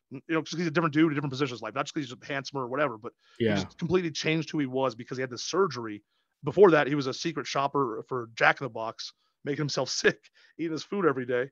And then he has the surgery and it completely changed him. He was like a balding like I'll show you a picture of Bryan 2003. You'd be like, he looks 50, and you look at Bryan in 2008. It's like, oh my god, that's the same man. Yeah, he's obviously older, this is and he looks no younger. offense, but he's a little too skinny now, and obviously that's from his health issues. So I'm not saying in person though. If you see him in a suit, even when he's real skinny, my god, man, I've driven him a couple times where he comes down in a fancy suit, a little stubble. Nice. Like, Bryan, are you a male model? What's going on here, buddy? No, he's very handsome. I've seen a couple of pictures where he looks a little chunky. He just looked older. It's just weird. He just doesn't look like himself. And after that, so I never thought he's gonna die. I'm just like I'm just like whatever. Like I wasn't even like phased by it. And in hindsight, it's cold and kind of shitty, but that's not the way it was intended. Nope, not at all. I'm glad he's, his story on Earth is still being told in the lamest way to say that. No, it's beautiful. So in this time, in 2009, Adam's starting up the podcast because the radio station ended. He has a weekend to start. The show ends on Thursday's the last episode because Friday they're flipping formats. And so by Sunday at midnight, Monday morning, he has to have an episode posted. To get approved on iTunes takes longer than that. You can't even do that. Even at the time, it was harder to do, even though there was less shows being processed. Chaffee pulls some magic, gets it RSS feed on iTunes within 72 hours or less. We get a website up. All the while, Adam's best friend, not from childhood, but from like his teenage years, Donnie, who had been fired from his job at E as the editor, as Wild On, that show that would show like beach footage of people scantily clad. Oh, yes. He's probably fired due to downsizing, but he was known to keep the footage and share it with other people illegally for masturbatory reasons. Oh, Yeah. I can't even say that word. Yeah, you shouldn't be doing that. Distributing those, that's not for you, uncensored. That should don't do that. So, anyways, this whole press thing started that Donnie and Adam are going to start a podcast together. You know, two old boys in the valley make good and come through like this whole thing. I'm like, but guys, Adam's already had a podcast since 2006. I told him about 2008. Donnie didn't tell him about this. I told him about it on air. I'm like, yeah, we're just doing this, whatever. And so me and Chaffee are just putting our heads down, getting all the work done. Chaffee gets the website up. He does cash fly hosting that costs Adam $200,000 a month or some 20 grand a month. It was some crazy numbers. Like wow. The first year, he has like $300,000. Adam can't earn any money because he still has his contract. Mm-hmm. He can't go to a radio station, so he literally can't earn money, but he's burning money now doing this podcast really early on. Chaffee gets it all launched. Donnie and his family don't know how to do anything. They're quickly becoming these like control freaks. It eventually resulted in them creating a company around Adam called Ace Broadcasting. That wasn't Adam's company. Adam already has one. It's a different name. And they try to get incorporated. They wanted 50% of Adam's earnings for life. So they want to step in above his agent and take everything. And Adam was like, I don't do this. Like every day they'd pressure him for a contract or a deal. And I would come out and visit and I'd see them after a show. They'd be like big vultures waiting for him to get in that room with him and talk to him and just sign this one, Adam, sign this one. And Adam, you could see he just didn't want to do it. Eventually got to a breaking point. He told Donnie, listen, you can still be involved with all the shows, still get all the money, everything. You can have half of all of my live shows. You don't have to even tour with us. You just have to let Mike August, the business manager, run everything. And he'd already been working there the whole time. And he goes, no, nobody's going to be in charge of me. He goes, let's just have lunch or something. He's like, no, F you. I'm going to sue you. Yeah. And then so Donnie called me up. So Donnie did a bunch of weird shit over the years, including with the film vault we'll get into. And I didn't want to believe a lot of it. I was trying to well, he's Adam's best friend. He's not going anywhere. We have to work with him. He chased Teresa Strasser, the news girl, off. She emailed me telling me what a snake he was, how evil his family was, not to trust them. I was like, well, Donnie's a sexist. I can't change anything. I'm like 24. I'm not even out there. How am I going to make this guy not be a sexist and treat women badly? On air, he admits he never even pursued a woman to be a friend. He only pursues women for intimate relationships. He views them that way. He's just a very gross person. And he's not punished for that. Like women loved him. He was like beloved by women. Like he was like a cute teddy bear. He got every woman he wanted. Meanwhile, Adam never got a girlfriend, and Donnie, this little short weirdo, got everybody. And he hated women. Adam wasn't big enough to be getting the girls at this point. He had no self-esteem. He has the same problem I have because of his parents. Yeah, me too. So Adam always thought he was ugly and terrible. He looks back now. He's like, oh my God, I wasn't. But he wouldn't pursue anything. And also Adam only wants to be romantic with women he's attracted to. Everyone knows this because it was revealed on air, but Adam never talks about it. Adam got everyone's dream. He was in love with Molly Ringwald's sister. That was his Winnie Cooper his whole life. And she's like a little bit like a year old or something. And when he was 16, she was like, fuck it. Let's have sex. And he lost his virginity to the woman he was in love with and then never had a relationship with her. She even talks about it on stage. So it's not even me revealing anything. She's proud. That's amazing. I mean, he never brings that part up. So first time he has sex is with his dream girl. And so the rest of his life, he's lots of opportunities with women he's not attracted to. And instead of sleeping with them or using them, he would just not do that, including one time where he wouldn't make out with a girl. So she told a group of guys he hit her. They said, oh, that's not cool, man. And he goes, no, that didn't happen. And they go, oh, he's like, we'll kick your ass. He's like, well, listen, I would fight you guys, but I just got knee surgery at orthoscopic. He goes, I'm going to break your other knee. Oh my God. So he goes out in the street and this big Mexican guy gets his face. He knocks the guy out. Then his friend runs up with a baseball bat, hits Adam in the knee with his baseball bat. This guy ends up being a commercial airline pilot named Terry Mosier, who Adam knows the name of. He calls into the morning show with Bryan there and says, yeah, I did that. While he's a commercial airline pilot, admitting that he hit Adam with a baseball bat when Adam didn't do anything. And then Adam's friends apprehended him a year later, brought him in a headlock to Adam in a bathroom with some chick he's making out with. And goes, what do you want to do with him, Adam? Adam goes, just let him go. So there was no charges or anything against that guy? No. And then Adam's friends dragged him to the bathroom to beat him up. And Adam goes, just let him go. Yeah, good for him. Good for him. Yeah, no, that's Adam. But so anyways, Donnie, terrible guy, chased Teresa off. He ruined the film vault. Why it wasn't there on the orange couch for long. We'll get into that. He eventually tried to frame me for posting on the message board. People post as me on their website on Adam Carolla's own site. And say, but it wouldn't be my IP address. It'd be the wrong state. And I'm like, that's not me, man. But it was clear he just didn't want me out there because I knew too much. And Chaffee was already being chased off. Chaffee went to Jimmy Kimmel Live. Jimmy Kimmel poached him. And Adam was kind of a man out alone. And so I got this DVD set idea done where Adam's podcasts were put on DVD. We sold them directly to fans, made $240,000. Wow. I told the idea to Mark Maron the first time he came in studio. He went and then gave the idea to his producer, who he then says invented podcast DVDs. I have pictures of me holding the discs up. explaining it to him, literally in Adam's shop while he's eating all the donuts. I remember everything clear as day. He was concerned to go on air. He thought Adam would fight. I told him they'd already been on air with each other. They ended up doing a perfect podcast where they talked about farts instead of politics for an entire hour. And it was magical. But now that producer of WTF is known as the inventor of podcast data DVDs when I'm the inventor of them.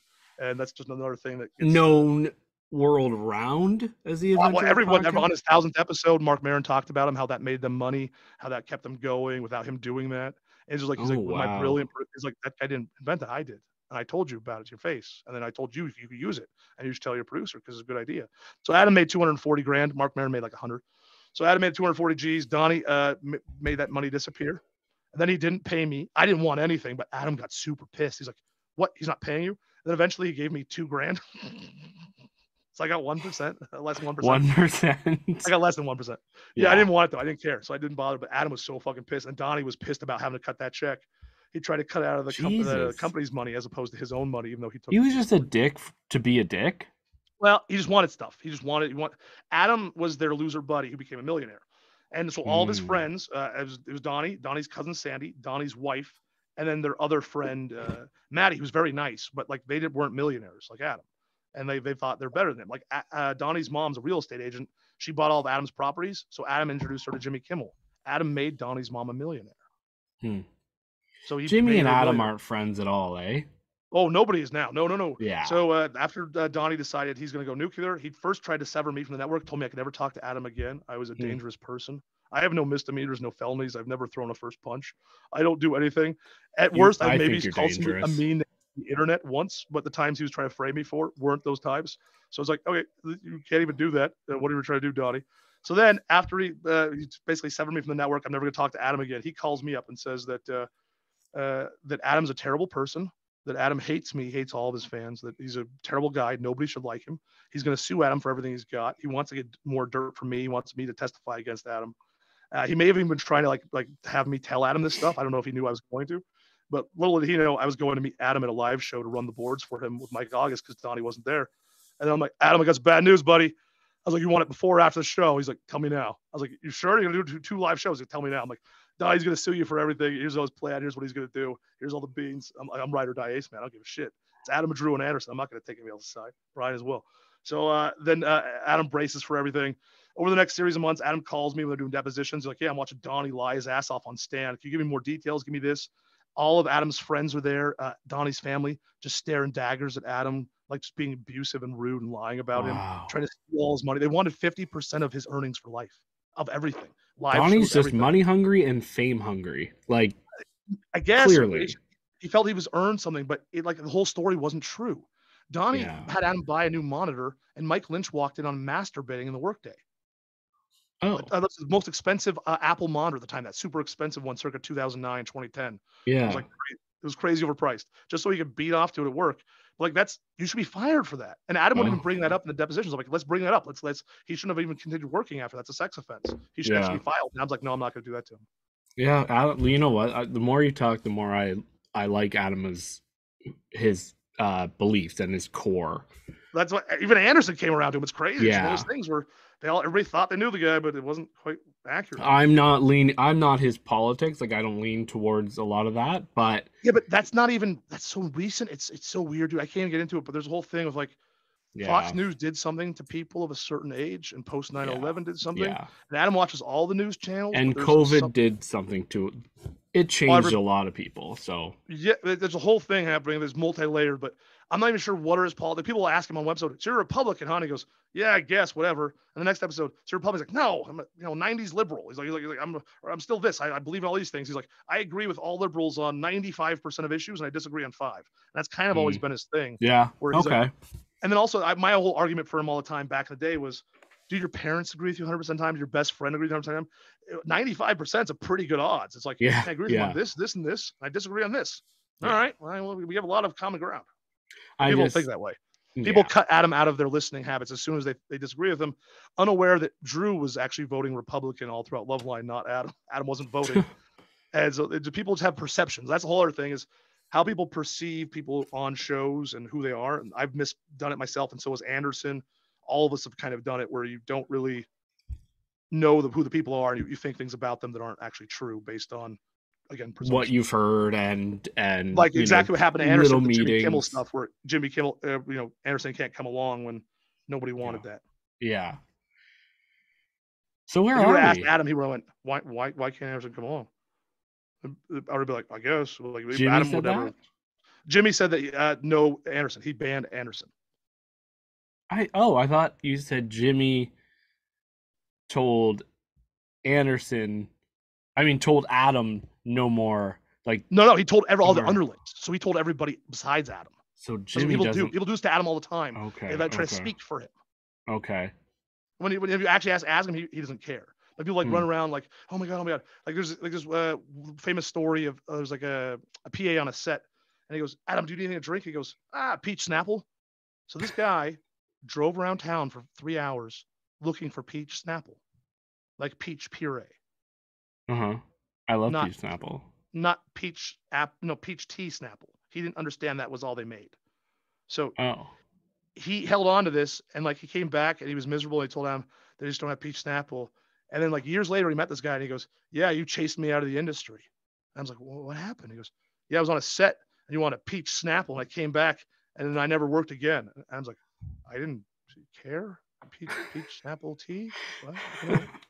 The littlest things, man. The guy held on to it for like 15 years. He literally blamed it on why he wasn't in the industry anymore. Wow. The littlest things can ruin. It's crazy, dude. And me and Anderson didn't like me. People don't even know this part. So most of the fans who dislike me, it's because Anderson used to rail on me on air. People don't even know that. What show did he used to rail on you? On the Loveline? On the Film Vault. On the Film Vault. About this very timeline we're discussing right now. Because I never got to finish it and nobody would ever let me finish talking or post it or look at what I was saying. Wow. I didn't know that. Now at this time, 2009, Bryan's diagnosed, called into question his life on Earth, whatever. Adam's going to have this thing called Shakespeare charity event at Adam Caroll's Malibu home next to Howie Mandel's house, where Howie Mandel's hip hop son's filming like music videos all the time and stuff. And is this to raise money for Bryan or just no? This is to raise money for inner city youth to practice Shakespeare and get good at arts, which Adam always makes fun of and jokes about. Like, why would you do this? His wife was passionate about the charity. He's cool. He's like, I want to help inner city kids. So everybody paid money. We all showed up. It was like $150, $300 for VIP. Get a name tag. You just walk around his backyard. I was so nervous. I haven't met any of these people before. I didn't even want to come. Low self-esteem. I don't like how I look. I knew my pictures would be all on the message board. I was going to be torn apart. Nothing really obviously terribly wrong with me, just lifetime of abuse and unkindness. And so I just didn't want to be there in person. Like, it just I never want to be anywhere in person. Yeah. And so I was like, I guess I'll have a beer. I have an empty stomach. I don't know. I'm with this guy, Neil. I don't even know, but he was nice enough to drive me. And I have it's one of these beers that have like the swirl top. I don't know what was it, Miller who was doing it at the time, where the top is like swirled so it goes down faster or something. I don't know. The tornado or whatever. So I drink one of these things. I'm like, I'm fine. And then I'll have another one. I'm fine. And then it just starts foaming up in my empty stomach. I'm like, oh my God, I'm going to vomit at Adam's Malibu house immediately. I haven't even been here 30 minutes. So me and Neil are walking. I'm like, excuse me.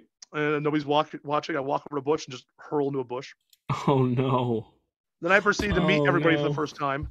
And then I get up to Bryan and his wife, Christy. Yeah. And Bryan's looking shaky as shit. They weren't married. They weren't married yet.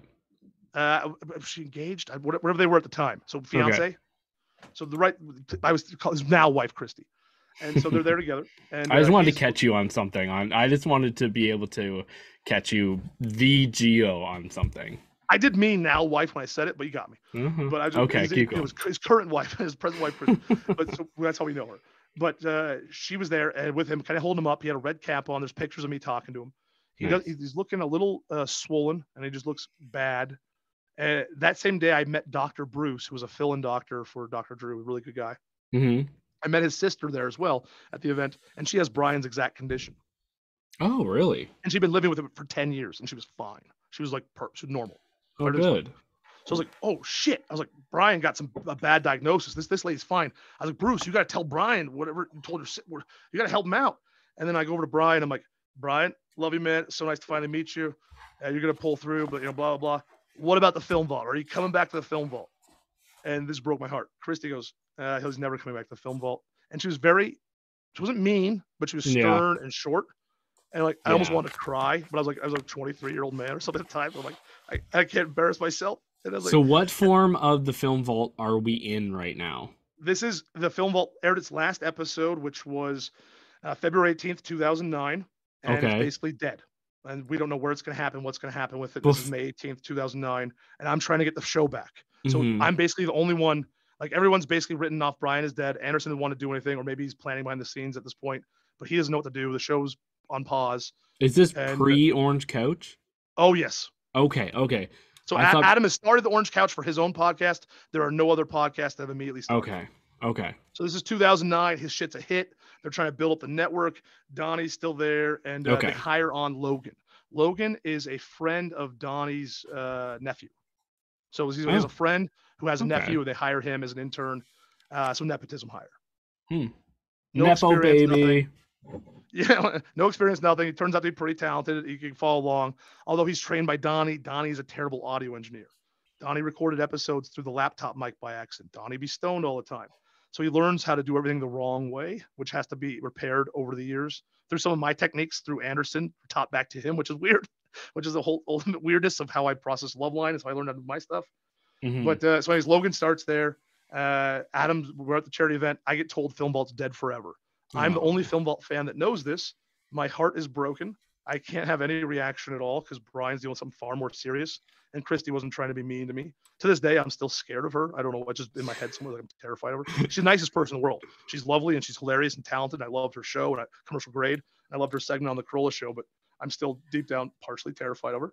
So it looks like at this point, Anderson and Bryan, though, have only recorded like 15 episodes. Yeah, we have 1, 2, 3, 4, 5, 6, 7, 8, 9, 10, 11, 12, 13, 14, 15, 16, 17, 18 plus Real Beat. Plus there's a couple in there I think we lost. So let's say 20 episodes, 24 episodes or less, 2 dozen or less. And people were listening? Like they were because the podcast got posted officially. So once the podcast got posted officially, it became a real show. And all the 40,000 Kroll listeners then transferred over. Not all of them, but a lot of them. And we remember Anderson saying and that it was like when they first went on, they were high on iTunes. That's not even there. That's the next stage. We're not even there. Okay. I'll shut the fuck up. So this is the KLSX podcast. Several thousand people probably downloaded them, and then also thousands of people downloaded the pirate files I was providing. So we built up a thing. And on this message board, I was also providing Loveline on these secret threads. So we had threads on this message board that has like no views. My threads had 598,000 views in a year. Or like we had crazy numbers, right? Like it was just crazy traffic on this message board. Were you able to make money off of that anyway? No. I lost money. I was running up credit card debt. Yeah. And people were calling me a thief and a scam artist everything in the book. Selena, that I was going to murder Adam and Bryan, that I still have to sit with that. So like so much to the degree that I didn't want to meet them or be around them because people would accuse me of trying to harm them or do something to them. So I just try to like I basically let other people dictate how I live my life so I don't offend strangers. Can I ask you about that Selena thing anymore? I don't, or was that something you just brushed by for a reason? I don't understand. Oh, just with the idea of a fan killing a famous person. Oh, like Selena. Yeah, so that's what they always say is like that I'm gonna murder Adam because I'm like I got you. Person. Okay. Unaware, they don't know my personality at all. That I'll just leave, and that's what I do is I ghost and vanish for years at a time. When people are mean to me, I don't try to force my way. Well, the super fan Geo doesn't sound like an if you bothered to know the history though, and that some lady gave me the time, I'm like, sure, whatever. I was just trying to be nice to a nice lady. I don't know. Well, and Teresa actually gave me my first iPod. The one who called me Super Fan Giovanni. She had these online stalkers who were trying to get her to quit. She almost committed herself. I think she eventually did. They were trying to ruin her life for years because they just hated her and had nothing to do with her. It turns out they did the same thing to Allison and Gina. It was just any girl who was on the show, and they'd always say it was because of the unique girl. But then when she'd leave, they'd love her, the last one, and hate the new one. And they did it for 3 in a row. Wow. And then they tell you about how great the last one was. It's like, dude, I have all these posts from you saying how she should kill herself, and you writing this stuff on her mommy blog and trying to ruin her life and like stalking her. Who was saying that? Oh, hundreds of people. There was these online trolls who were doing this. Oh, that's so they were like ruining Teresa's life as the news girl. Bryan didn't get any of this because he was a dude. He was a sound effects guy. Yeah. So I'd help out and like get these people to stop by any means necessary, and it usually worked. And Teresa just appreciated. She hired private investigators and stuff. They couldn't get him to stop. Wow. I eventually found one of the main guys. I just reasoned with him. He was living with his uncle. He was sad. He loved Buckethead, the guitarist. And he loved Taylor Swift, circa 2009. And he was an adult man. I liked Taylor Swift circa 2009. Oh, he liked her for Teardrops on my guitar. Sorry. No, I love her for the same reasons. He liked her for Olsen Twins turning 18. Oh, okay. He also probably liked the music, but like it was not about that. And I reasoned with the guy. Eventually, he was like, he just stopped doing it. But it was I made him realize how much more pathetic I was than him. So like instead of like threatening him, he was like, gross. I don't want to be part of this fan base anymore. He left. So before we get into right now, Gio is told that Bryan will never appear on TFV again, and the show is done. So we are gonna leave it there. We are gonna take a quick break, and we will be right back. Sweet. I'm just gonna go beep so I can see that. Sorry if I did that in your ears. I just got to run to the bathroom, so. Oh, potty break. Yeah. Is that okay? I think I'm gonna get a drink. I'll be right back. Okay. All right. I'm gonna go to the bathroom, get a break, and I'll be get a beer, and I'll be right back. Cool, buddy. Okay. Thank you.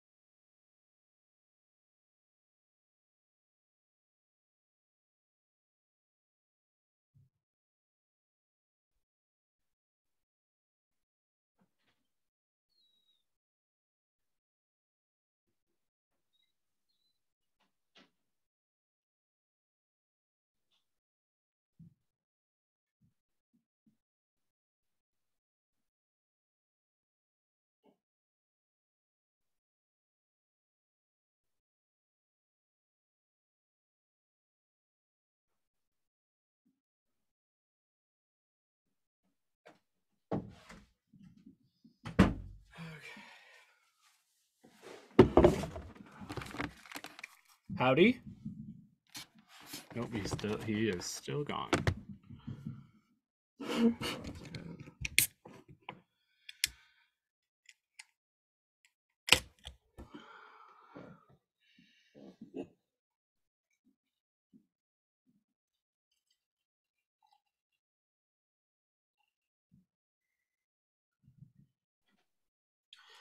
Teardrops on my guitar.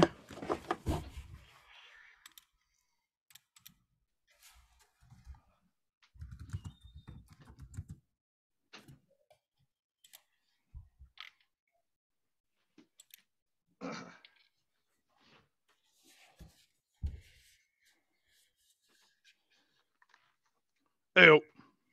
He's the reason for the teardrops on my guitar. The only thing that keeps me wishing on a wishing star. I love T-Swizzle. I do. I like her better now in her. But I mean, I was a country fan, so I grew up with her, and I was like, oh, I like this girl. I was introduced via an ex who was a big fan, and I wanted to write her off, but then I think the VMAs thing happened too, and I was like, oh, that's cool. Like her standing up for herself and stuff afterward. So yeah, the Kanye thing. Yeah, with how she, I liked how her continued reaction. Eventually, her song I liked about it. Yeah, I got into it around the time she had that Superman song, like the acoustic 3-part cut. Yeah. Okay, so 1, 2, 3, beep.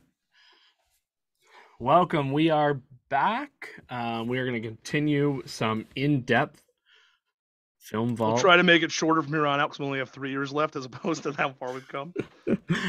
Avery pointed out that it spans 2 centuries. Yeah, exactly. I have all the time in the world, but if you gotta... Okay, all right. I have no heart out. This is just the listener's concern who hates hearing Geo talk. Oh, I mean, fuck. I'm gonna split this up into 2. So I'm gonna have the TFB history, then the superhero thing. That's 4 minutes. Exactly. So if people really don't want to listen to this, then they can go. I like it. Yeah, but I think there's going to be a lot of ears that want to hear a lot of these stories. It's nice to know where your show you like comes from because this stuff's never explained. You'd think in the modern era, all this stuff would be recorded in like a Wikipedia article or somewhere. None of it's anywhere. Yeah. People remove it. Like Allison, the second news girl, was just deleted from Wikipedia because of some random man's whim. And it's like, oh, you can't tell me that there wasn't a little bit of sexism in that. Like, she's not a person. She doesn't exist. Yeah. She's a famous person. She's worked on a famous show. It doesn't make sense to me. And a lot of podcasts today are just like, yeah, there's no story behind it, right? Like this just, I started a podcast. Okay, good for you. Another white man. We have 5 listeners. Yeah, exactly. School sports. I hate that bitch. I got my own show now. Oh, yeah. I've listened to, some friends' podcasts where it's like, listen to my podcast. And I'm like, well, you guys are just, you're not saying anything of value. My ultimate example of that is the Mitch cast. Is it me? Not you. No. So in 2009, when Adam started, there was all these other guys who had podcasts. Turns out this guy, Mitch in Portland, perfectly nice dude, really nice. Maybe like religious or something a little bit. And his buddy had a show called The Mitch Cast. And he's like, I'm the coolest guy in Portland. He was just like white dude, married, kids. And like, he was like, here's what's going on. And like, he showed up at the Corolla shows. They brought a Rainier cherry pie. So it was clear. It was like clear yellow, but it's delicious. But it's just cherry pie. I've never even heard of that. What's it called? Oh, you know Rainier cherries, the big yellow mountain ones? Yeah. Yellow flesh. They had a Rainier cherry pie. So it was just like a cherry pie, but it was clear or yellowish. It's like the same color as inside those cherries. I've only ever seen it once. It was in Portland. They brought it to the Aladdin Theater for Adam because he loves Rainier cherries. And the Mitch cast was like a local guy in Portland who had a podcast. And it was always my example of just kind of like, but why? Like, there's nothing wrong with it. It's like, why? Where's this going to go? But maybe it doesn't need to go anywhere. Maybe it's just it's a hobbyist podcast, I guess. It's a weird era of podcast too, where anybody could have like struck it rich or made it big. It was kind of like the gold rush of podcasting. 2009 because of Adam. It led to What the Fuck with Mark Maron. It led to Earwolf Comedy Podcast Network. It led to Nerdist. All this stuff started because of Adam's podcast. All those people will tell you the same. I started one in about 2010, but I didn't know anybody who loved music. Did you thank Adam Carolla? Right? What's that? Did you thank Adam Carolla? I did. Yeah, I sent him a written good job. Letter. All right, cool. Totally approved. No, I didn't. I know. Okay, so I think we're just a little bit past Bryan is diagnosed with cancer. Yep. And then Geo has just been told that Bryan will never appear on TFV again and the show is done. And that is because the show was continuing. Well, it hadn't yet. So like we yet. know, I don't know if they knew this yet or what. But I asked, like, when Bryan gets healthy, could he ever come back? I become like pushing a little bit, and it was like, no, it's not happening. I was like, okay. So and I dropped it. I didn't want to be too disrespectful. I was just trying because then Christy was even. So then Christy must have been even angrier when she found out that it was going to continue without Bryan, and that was. I'm assuming she probably had feelings on Bryan's behalf because she loves him so much, and Bryan even had feelings, and Bryan never has feelings about that kind of stuff. Sorry. So July 27th, 2009, Stephen from the UK, he launches the filmvault.net and he hosts all the first non-KLSX episodes, the free 2 HD episodes, basically everything, all the pirate stuff. He puts everything up there and he puts the top 5 films to miss fall, winter with Mike Carano and Miss Movies co-hosting with Anderson and Bryan's absence, much to Bryan's chagrin, which he'll reveal later on. He felt like Anderson was replacing him. Anderson legitimately felt like he was just keeping the chair warm for him. And Anderson says he never thought he was going to die or go away. He thought he knew he'd be back. Bryan, I don't know how much he believes that or he did at the time. He's well past it now. But do you really think he was upset? I didn't. I never got. Oh yes, he was. They've had it out on air. There's a film vault about that. He said to Anderson, "Oh, you mean when you replace me?" Yeah. Like he hates those episodes. Okay. He won't listen to them. And like I've even brought up like when Bryan was coming back after this, I was like, "Oh, great! Now that the show's come back, let's bring Mike Carano and Miss Movies on." And like Miss Movies was still come on as Red Light Green Light, but Mike Carano wasn't coming on as a co-host. That wasn't happening. Yeah. I'm like, but I was like, but he was so good. But Bryan wasn't even receptive to that, even though he likes Mike. That's how he was not happy.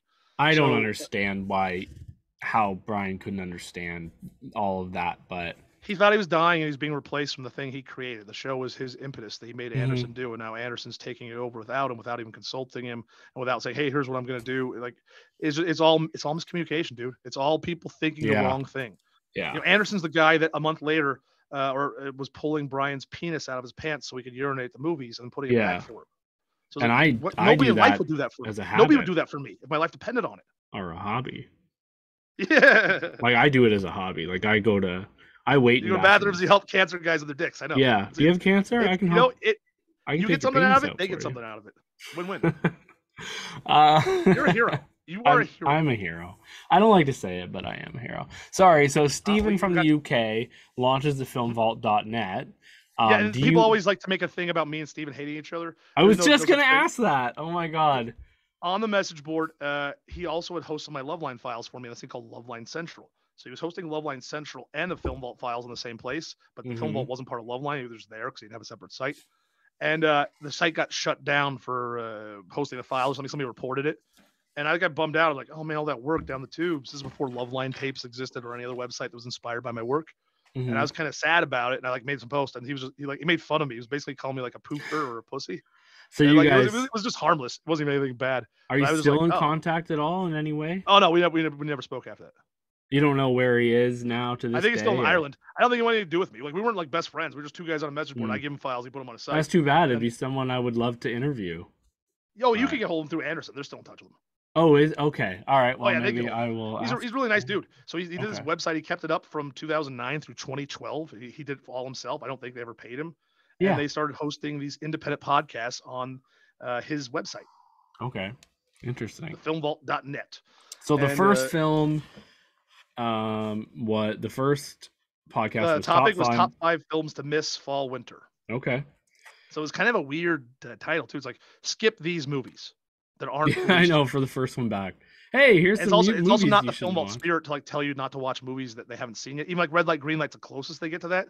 But that's before films it was even movies they haven't even seen. I thought they were saying here's movies we've seen and we urge you to skip it, but I don't think so because it's fall winter and this came out in July. So I'm pretty sure from memory there's like here's the movies coming up that sound bad. I didn't start listening till 2011. So that's cool. See, that's why we're doing this, because people don't know all this shit. Yeah. So when I was listening to these episodes in Hawaii, there's like stories of me walking to the Walmart at like 11 p.m. listening to the pirate episodes over and over again, the first podcast files, and then picking up an air conditioner, getting on a bus, getting back to my apartment at like 2:30 in the morning, trying to install a window-mounted air conditioner with the Film Vault just playing, and it's like it's so we're all connected. So people are listening to these files. That's what I said. Like we are a family. It's a weird thing. So, anyways, with all this happening, 2009, it is announced on air that Bryan will host some sort of film show on the Ace Broadcasting Network. And my brain just started, what? I have to do something. I have to save the show. I have to do something. So after literally over a year, this is in 2010 now, of me pestering Bryan, Donnie, and Adam, I get Adam to say on air, because I was on the Adam Carolla show, I think 5 or 6 times. I'm legendary Hall of Famer guest. I'm basically their Steve Martin alcohol. Hey, that was a sniff there. That was a deserved sniff. That was a Bryan sniff. It wasn't, dude. Self-satisfied sniff. So after doing that, I get Adam to say, yes, Bryan can have the Film Vault, and he can call it the Film Vault he wants to. And yes, Anderson can come work here. I won't block him from working here. Nice. Okay. That's the thing that Bryan would never broach. Bryan would even promote the Film Vault on the morning show when he was working for the morning show, making the Film Vault. So he wasn't going to stick his neck on the line for a guy he's kind of mad at and say, hey, can Anderson come work here too, boss? So he wasn't going to do that. And nobody did. I even feel bad sometimes saying to like Anderson and Bryan, like, hey, do you mind like shouting out my podcast? Like, so I kind of get where Bryan's coming from, you know, each place has its place, and you don't feel like it's the right place to bring Bryan doesn't like rocking the boat. And then also exactly. How people talk about Anderson too. It's like, am I going to die on this hill that nobody else will die on? But Gio the guy who has nothing to lose, who's best buddies with Ace Man, Yeah. who helps him through his lawsuits, can just say, "Hey, Ace Man, can Anderson come work here on the podcast?" And they air it, and he said yes. And it was Hey, basically Ace Man, can Anderson come over to play? Yeah, and it was dependent on Bryan, what Bryan wants. So Yeah. I guess Bryan and Anderson, they worked out whatever they were going to work out. It has nothing to do with me. That's all I did. That's my only role, was recording the pirate shows, essentially creating a little bit of a fandom on the message board. Anderson even came to that message board back in 2008. He came as member Tiburon because he loves sharks and his work. And he was kind of funny. He'd joke around with us a little bit. He was a little harsh, post a couple of times. He's like, "What, you guys stealing our show, pirating our show?" He's like, "Oh, thanks." But it was just kind of, it wasn't really involved. Yeah. And I think he told somebody to fuck off or something, and he never came back. But so that's all I did in the show. But that's the thing that Anderson always gets a sticking point, and he would use on air, and he'd go, "Listen, Gio, I know you're listening right now. You didn't create the show. You didn't save the show. You didn't do that." Like, he'd get mad at me and say stuff, but it was nothing I never said any of that. It was just trying to record history accurately as it unfolded. And Anderson at the time was a little more hostile, didn't know who I was, where I was coming from. At the very least, you helped the show immensely. Yeah, I guess I just all I did was get Adam to say yes, he could do this one part. They did all the work. I don't know what they did behind the scenes. Yeah. But 2010, the Film Vault and Ace Broadcasting begins. So it starts relatively early, before May, because I have an email from May from Bryan where me and him are talking about, "Hey, do you have the old list we used to do?" I'm like, "Oh yeah, here's this old list. I found it from the Wayback Machine, or whatever. Like, here, take them all. Use these." And then me going, "Oh, the show is flowing pretty good. Here's what I think of this, blah, blah, blah." So they're doing that. And then in 2011, July, due to having never been paid $1 for over a year's worth of episodes, due to not signing the unprofessional and possibly illegal contract that actually may have gotten Donnie in trouble if they did sign, proposed by Donnie and his family, who were trying to hijack Adam's broadcasting career with this fake company, Ace Broadcasting, that didn't actually exist. So there's a multitude of reasons why you can't sign that contract. They want full ownership, and this wasn't Adam. Adam has no idea this is happening. They're trying to take full ownership of Adam at the same time too. They're trying to pod people Adam as well. He has no say over it. He's his friend. So he's just like, "I don't know what to do. I don't like this. I'm uncomfortable." As we will always do to Adam. He's not good at that stuff. So how many episodes? And these episodes are going out as podcasts, right? Podcast once a week. And this is Orange Couch. Yep, over 52 of them, I believe. Okay. Over 52 on the Ace Broadcasting. On the Orange Couch. Logan's the producer. Yeah. They have some guests on. It's kind of a different format than they do now. It's kind of more like a traditional podcast. I always loved hearing Logan's girlfriend at the time, Snigger in the background, or it wasn't his girlfriend. That was Katie. Who's Katie? I don't never understood who that is. Oh, this is a great story, buddy. This is great. It's make me real sad though, because it makes me so sad. So Logan there was 2 other interns at KROQ Show who were the first unpaid interns along with me. There's 4 of us. There was 4 interns. It was funny. Donnie and his family called themselves the Core 4, like to cut, and Adam was not included. That was their secret meeting group. And this came on the lawsuit. So you never met Anderson during this? No, Anderson wasn't there yet. So Anderson this was 2009, before Anderson came on in 2010. Okay. So I've only interacted with him on a message board. That's all I've done. And then also I called into Dr. Drew's morning show, because Drew also had a morning show in 2008. And I asked him about vaccines, because my parents never vaccinated me because they didn't love me. And I just wanted to schedule because I couldn't get one from a doctor. And they kept trying to give me the wrong vaccine, saying, "Oh, you want boosters?" I'm like, "No, I have never had the basic ones. I just need to know the order of operations to get them so I don't get the wrong ones. I can't get a booster for one I've never had the base for." But they didn't understand that. And Drew tried to explain it to me. It was too early. It was 2008. So nobody really had the adult vaccine thing. Now it's kind of figured out. And now. So you knew about COVID back in 2008? This was regular vaccine. I'm kidding. I know. I'm being an idiot. I'm sorry. It kills me, man. All I wanted was to be able to swim in Lake Washington my entire life. I lived next to it. All my friends did. I couldn't because I had active polio. You had polio? The lake. They dumped medical waste in the lake in the 70s. There's still active polio samples pulled from Lake Washington to this very day. So that's why you didn't swim. Swimming in it can result in you getting polio, and you're fucked. Wow, this episode's making me out to seem so dumb. But anyways. Oh, you're not dumb at all. You're not. I'm right there with you, man. This is all complicated, crazy. So, anyways, we're the first 4 interns. I'm remote, so I was by the time the podcast started, I moved from Hawaii to Chicago to get my job back. So I'm basically 2 months back into my job, or 3 months, and when the radio show gets canceled and the podcast starts, I'm helping Mike Chaffee remotely. We get it all launched. I do all this stuff with him. Nobody has any idea. We did all the work. Chaffee did everything. I just helped him. I was basically a sounding board, but I was there. I witnessed it. Yeah. I'm the Adam Curry of RSS feeds. Hey, why don't you put that there, boss? Oh, okay, good job. So I'm that guy. So I'm there witnessing this all remotely. They hire Logan.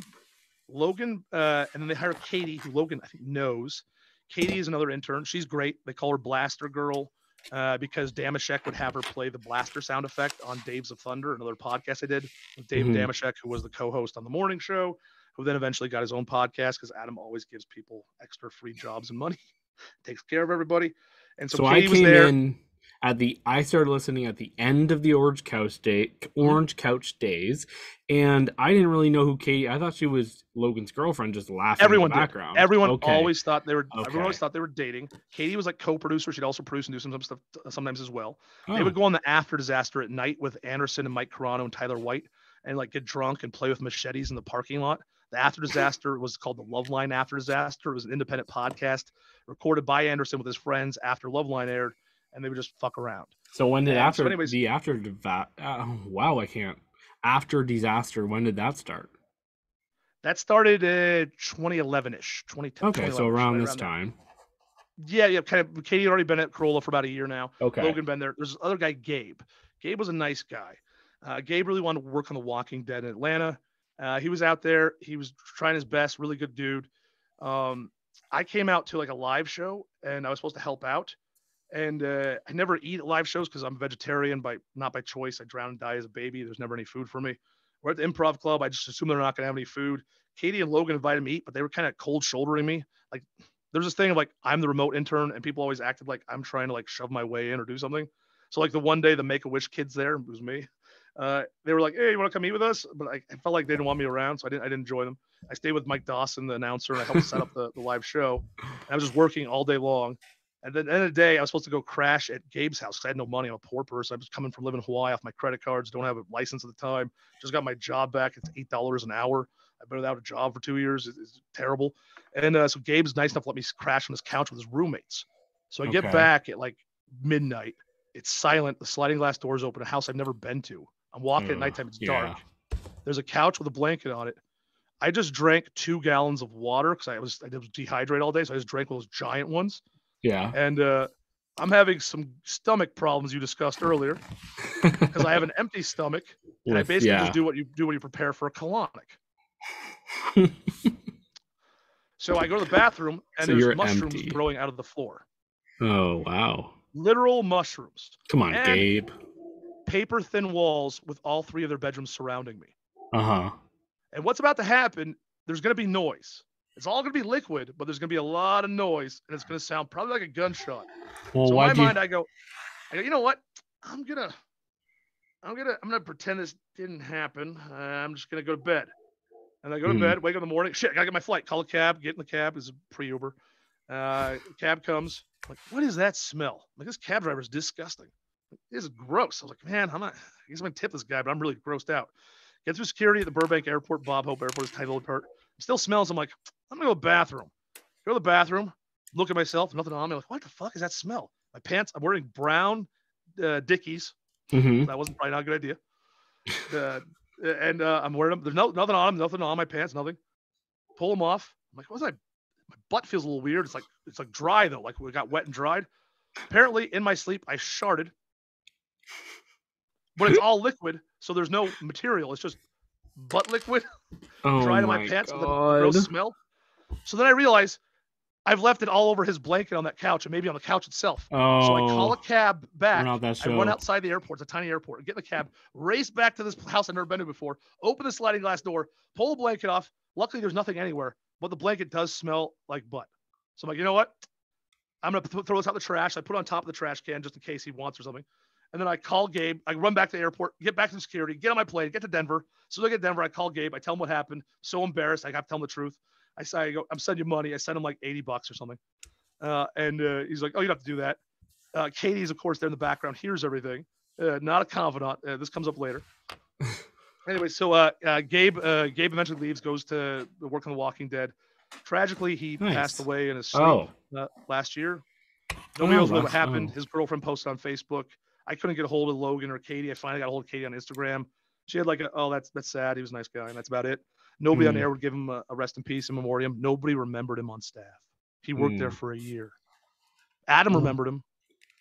Oh yeah? Yeah, but nobody else did. And so I mean, a lot of people, like, I just see myself in that so much. It's this dude worked there, he put his heart, sweat into the show, and nobody remembers it existed. I know. He's dead now. So anyways, Katie eventually left the network because she wanted to work at Earwolf. It was her dream job. She loved loved the comedy stylings of Earwolf. She loved everything there. Yeah, I love Earwolf. Loved everything about it. And this can all be told now because we're 10 years removed, and I think she hates me anyway. I always love things with Katie. I think she's great. So she goes over there, and they have this weird co-manager who got into it with Scott Aukerman, the head of the network who created it. Mm-hmm. And eventually they had a lawsuit and a breakup like all the podcast networks did. Yeah. She gets over there. This guy's a total asshole. He's like condescending, sexist, rude, piece of shit. Fires her the first week. Oh, wow. She confides in me. Like I think she like walked off, so she didn't technically get fired. Basically, it was not a good place. And I'm like, go back to Corolla. She's like, I'm not doing that. I'm not going back there. I didn't know the stuff with Donnie, that she probably had her own things with Donnie, how shitty those people were to her, and she didn't want to be back there. It wasn't about Adam. Mm-hmm. And I was like, come on, you can't give up on this. You're like the podcast. You're like the new podcast producer in this town. You got to do this. This is your career. So who else had she been podcasting for? Like, what made her so? Like, she was just good. She was great. Everybody wanted. She was like Earwolf wanted to poach her. But she's a chick. She's a producer. She's attractive.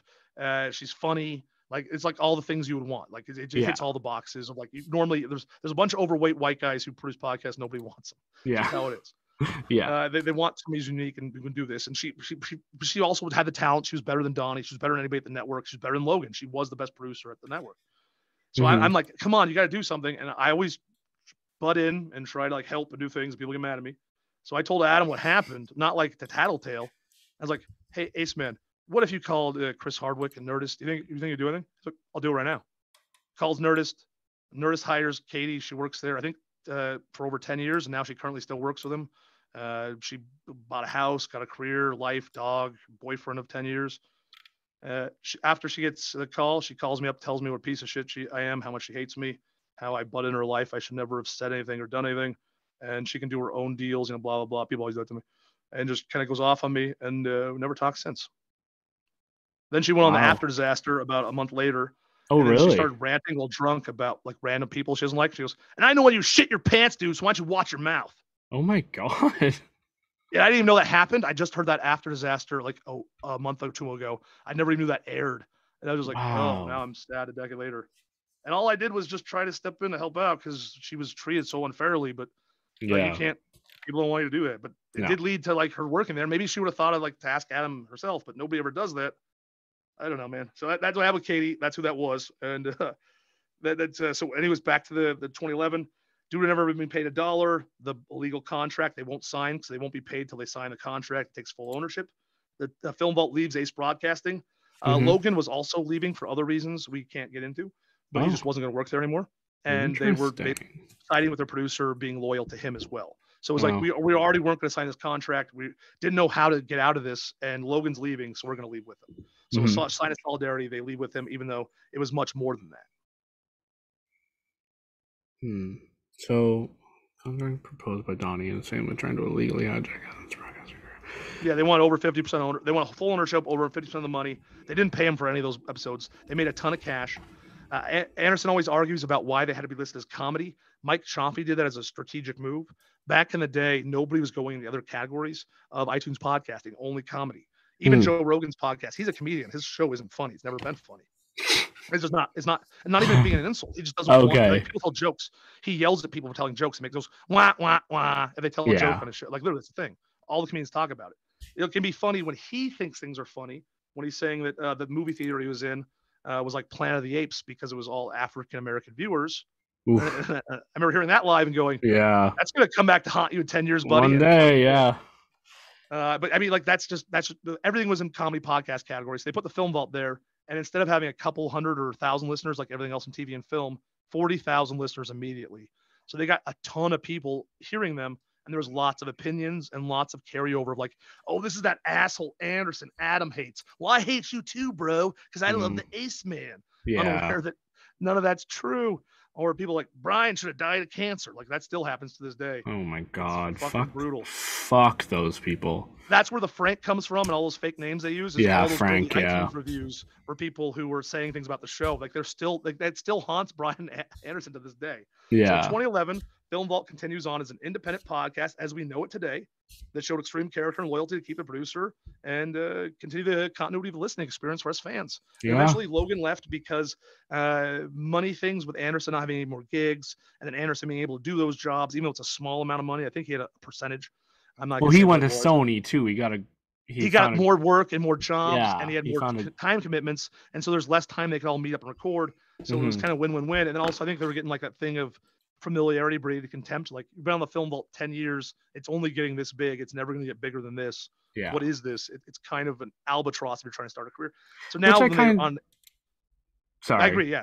No, I'm with you 100%. But now when they're on air together, it's so magical. It's like, now I want more Logan. Like, I love Logan. Yeah, Logan was great. He was great. I love Avery. I didn't. Oh, nope. I don't want Avery gone. Avery's the best. Yeah, at first I was kind of like, but also when anything new happens, it's no, I can't think of the word, but it's a stepping stone, right? You got to go through, and especially with a show we've had Logan for 10 years, and then all of a sudden there's this new guy. You're kind of like, no thanks. Yeah, I mean, it was. I think Logan was like 9 years or 8.5. But everything I think was a little bit too with the fans. Like Anderson and Bryan do that as well. Like, if they're mean to the guy, then the fans will defend him. That kind of thing. I just wasn't playing. I like Avery, even when he says something I disagree with. I still like him. So he's really talented. He's a fully formed stand-up comedian as well. I always want to compliment him, but I don't want to insult him. If you look at his stage presence, he has perfect stage presence. It's one of the hardest things to do in stand-up. Yeah. His writing, every time I see him, is better and better, and that's the thing that evolves over time. So like having stage presence is like that's the hardest part of the fight. Like he's already there. So he's gonna blow up as a comedian. They better latch on to this guy or get as much as they can out of him before he's gone. Oh, that'd be awesome. He's great.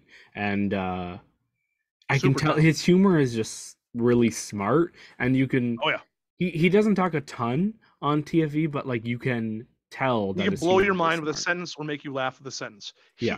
His reaction on the TFE bonus episode when Anderson's reading the list of the victims in Barbarian, and then he says Asian bitch, which is Asian dash bitch, by the way. So I don't think it was about her race. Like he was saying, she's an Asian woman and she happens to also be bitchy. Yeah, just for record sake. The guy might not have been a racist that way. But when he read probably was.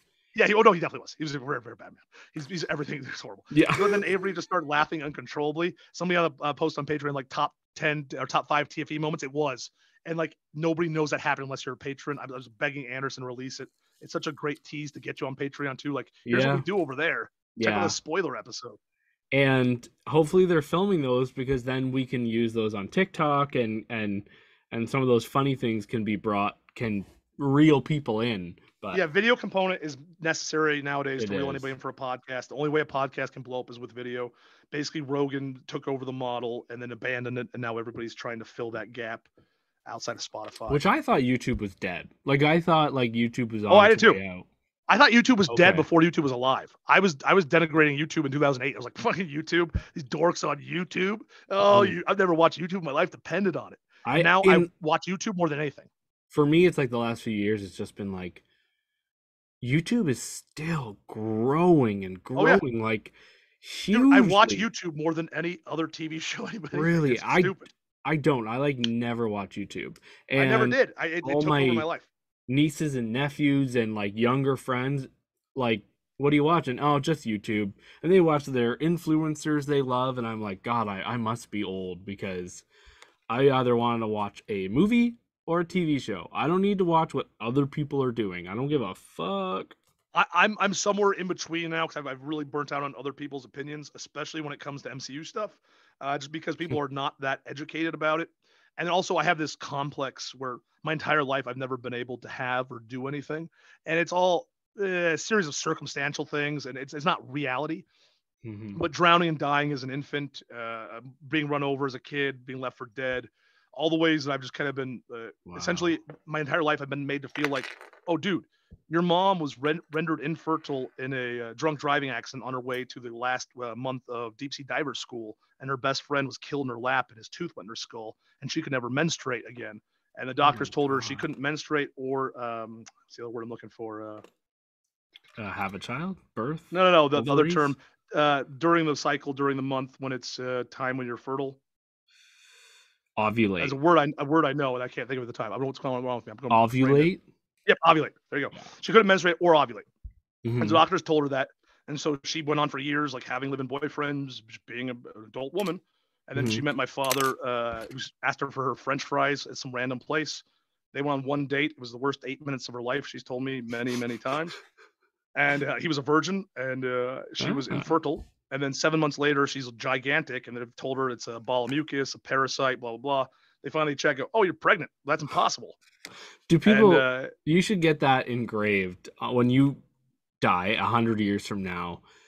Giovanni. Reverse Jesus. Ball of mucus. Or parasite or something, bitch. Parasite, ball of mucus.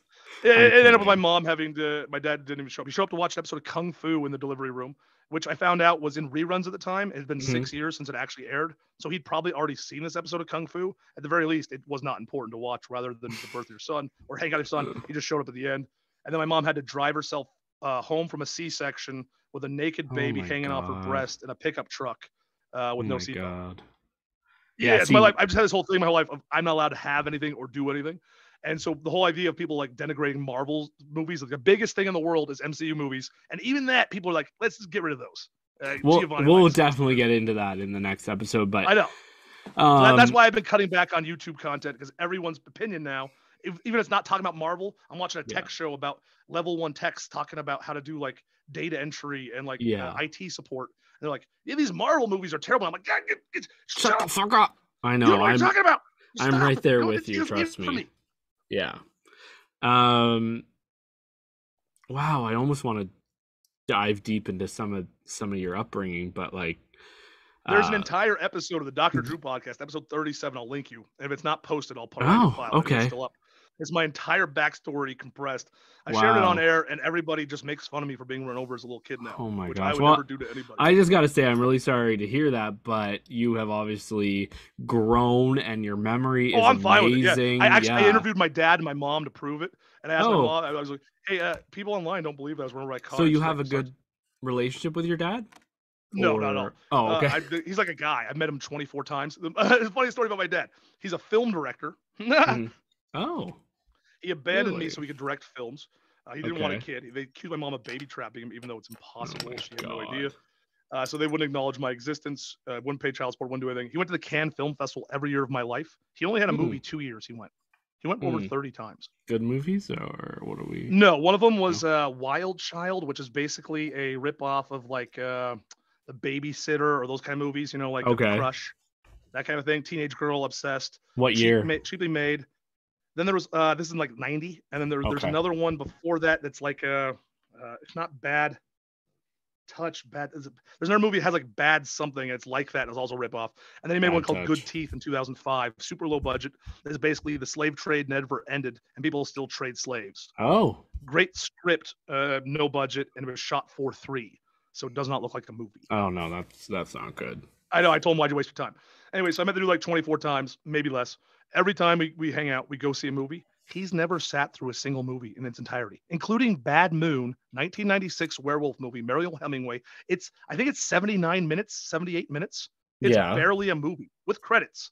He walked out of that. It's a great movie. It's Mason Gamble, the kid played Dennis the Menace, like 13 years old, fighting his werewolf uncle. And there's a dog in it. Oh, dude, I have to say this. There's a dog in it named Primo, and he's playing Thor. This is based off a book called Thor. The book is from the dog's POV of Doberman about his owner's brother coming back who's a werewolf and him having to protect the family. And the book's written from the dog's POV. And they can't do the movie that way, but the dog's a character, and this dog called Primo played him, just one dog. He's the best dog actor I've ever seen in my fucking life. He has reactions with his teeth. He'll like pull his teeth back and what? Say what? That's he's suspecting this man of being a werewolf. And he's like investigating his trailer and stuff. And he's like watching him. I can't. You have to watch a movie. It's crazy. But why did your dad walk out? Why couldn't he finish a movie? I used to think he had a coke problem. I actually addressed it with my mom, and then she brought up, and he just doesn't like movies that much. He doesn't like anything. And then it was before cell phones, so he wasn't even calling his live-in girlfriend. She's a paralyzed, his common law wife, I guess, of like 30 years. Oh, wow. And he calls her all the time, and like he's on a leash like Drew is, so it's partly that. But before that, it wasn't that. Long Kiss Goodnight, he walked out of. Long Kiss Goodnight, bro. Long Kiss Goodnight. Come on. So are they both still alive, your mom and your First dad? Wives Club. He walked out of First Wives Club. Oh. Granted, that may have gave some weird feelings, but still, he didn't date my mom. He wasn't married to her. What the fuck? No, yeah, true. Are they both still alive, your parents? Yeah, they're both alive. He's in Portland. He's still trying. He thinks one day he's going to get a hit movie. And then recently he revealed to me his plan was to go to Cannes and like be Harvey Weinstein, like buy and sell films and just be like a player. Like if an idiot like that can do it, why can't I? And I can't even begin to explain him why that's the dumbest thing I've ever heard in my entire life. And he wasted his life and he's a fucking moron. And if he wanted to be a film director, I could have shown him how. And I myself wanted to be a director, but I completely ditched the ambition or idea because I didn't want to be anything like him. Oh wow, yeah, no, that can have its effects. Yeah, so I just decided I don't want to be anything like that person, so I will just enjoy the things I love. I don't need to make them. Yeah. I have two more things to ask you before we we end this show and then we move over to the superhero movies. If you're still good with that. Oh, I'm still good. If you're still good, buddy, this is my favorite thing in the world. I love this. I feel like I'm downloading all the things that people need to know. I feel like there's like two people in the chat when we do those live watch-alongs where they say Gio, like they'll go, ugh, and like I won't ever comment on it, but like it hurts my feelings. And I think they think I'm like a self-aggrandizing person who wants to be famous. They don't know this.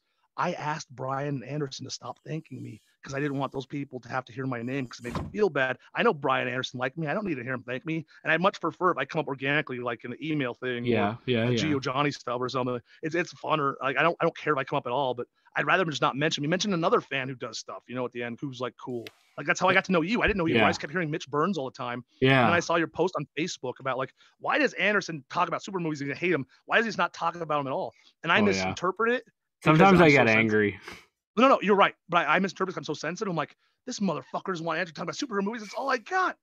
But it's because you love them so much, like I do. So then I wrote to Anderson Bryan, like, who's this Mitch Burns guy? Or you Mitch literally Kearns? asked them?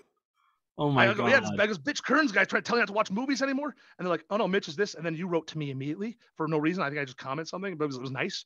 And you were the nicest man in the world. I always respond. And then I wrote back to Anderson Bryan. I go, oh, cancel the bit. I wanted to do a bit where I was going after Mitch Kearns and I was mean to Mitch. And I was going to like call him names and be rude and be like, I hate Mitch. And then I was like, he's the nicest dude in the world. I love Mitch. I love Mitch. Cancel the bit. I don't want to do the bit. It's not funny.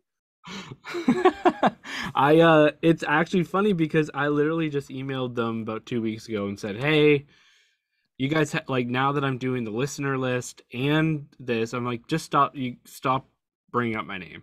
Don't bring it up just don't bring it up anymore. I don't need all the praise. Like, thank you, but I enjoy doing it. And we're the same dude, Mitch. Avery emailed me. He's like, fuck that. I'm gonna bring it up more now. And I'm like, okay. I also grab dudes' cocks at movie theaters. I mean, what? Yeah. We're the same guy. And then so the other question I have, and this is just me being dumb because I don't listen to the After Disaster. I have never listened to an episode, which is you can jump in any time if you want to. Yeah, I will. It's just a conversation. There's no continuity. Avery comes from the After Disaster. He was a fan, and he came on the Blacker Disaster, which they still talk about, but they talk about in a way like it's kind of like pathetic white guy. Like we had these three black guys on. It was like a really great. It's like it's a fine episode, but like you guys didn't solve the world's problems. Like it's just an episode of After Disaster. Like you're not heroes for having three black fans on. Like so it's a weird thing. Love the After Disaster too, right? Oh yeah, it's a great show. Okay, it's a perfect podcast. Okay, and was Dr. Drew ever a part of it, or still? He would make cameos because they record after Loveline. So if he wasn't out of the building, you give him for a couple seconds. They'd also get callers who were calling in. They'd play him. They weren't allowed to do that. It quickly became like, oh, you guys can't be doing this here anymore. You have to take it away from Loveline. So it's still the After Disaster, but it quickly had nothing to do with Loveline. Okay, and are Anderson Bryan or Anderson at the most? Is he still friends with Dr. Drew, or is that tailed off? As we talked about in the bonus episode, they haven't really spoken since Drew bailed on the premiere. Okay. Anderson was hurt by that. Right. He was really overwhelmed by Adam watching the movie and then telling him only Anderson could make it. Which also, I got Anderson booked. I wrote to Adam like, hey man, us Loveline fans never get anything. You've had Anderson on a few times. He's been on the ACS a few times. One time, Donnie ruined it because he couldn't tell Adam if they were doing an episode of the Film Vault and Adam was the guest, or if they're doing an episode of the ACS and they were the guests. So literally there's a 40-minute episode from right in the Orange Couch days where Adam screamed at Donnie, what show am I on? And Anderson's like, oh my God, this is so uncomfortable. Yeah. And the episode just went down the tubes. It was nothing. It was like 40 minutes long. It was an abortion. They still aired it as an ACS episode. Wow. And then he was on again, and it was a more standard episode, pretty good, but it was still like 2011 Anderson and Adams vibe. Yeah. So it flowed okay. But when he came back on 2020, wow. Like he did the Adam and Drew show. I got him on there, and that was pretty good. But then when he came on the ACS in 2020, right before COVID blew up, that changed Anderson's life and his whole dynamic with Adam. I completely changed their entire That's journey. Amazing. Yeah. I feel like I went over there, I slapped that timeline, and it fucking went a different direction. Yeah. No, I don't love Corolla, but I'm really glad that happened. And for Anderson, for Bryan, for Corolla, it just all of us fans. It's exactly. like the most healing thing possible. Like they took away all like Anderson's like stuff of, oh, I was a bad guy, you should have fired me. And Adam doesn't give a shit about any of that. And I tell him every time he says something nice about him, Adam doesn't even reply. I was like, hey, man, Anderson was saying what a great guy you are. Because Anderson likes to joke, but these things do get to him. Oh yeah, no, they do. He hasn't talked to Drew since he didn't go to the premiere, and he forbid me from telling Drew that, so I'm not going to. But I happened to tell it to Andrew or Chris, and Andrew Chris got sad, and he goes, "Well, I can tell Drew," and I go, "I guess I can't stop you. I guess that's true." Yeah. But Bryan still has a connection with Dr. Drew?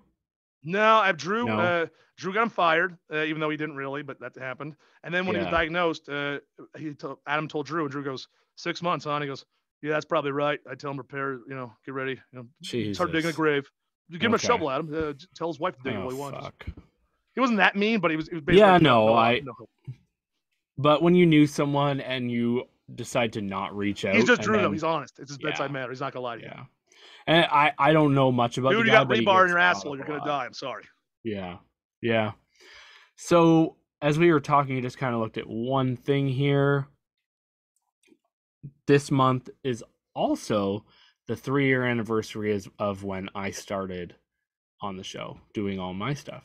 So very cool. Yeah, just to bring it up and bring it full circle. So 3 years. Sorry, did I say 3 months?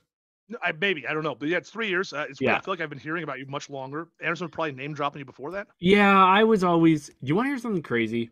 Do you remember? I don't know if you remember, but there was a long time ago where they read someone who reviewed them, not Bill's Emporium, but someone else, who reviewed them, and they gave them a really nice review, and they read it on air. That was me. I vaguely remember this. That was me. So this is 2012. Yeah, 2012. I'd started listening, 2011, whatever, and I had a blog like the Hollywood Persona when it was first starting. I remember the Hollywood Persona. I remember this.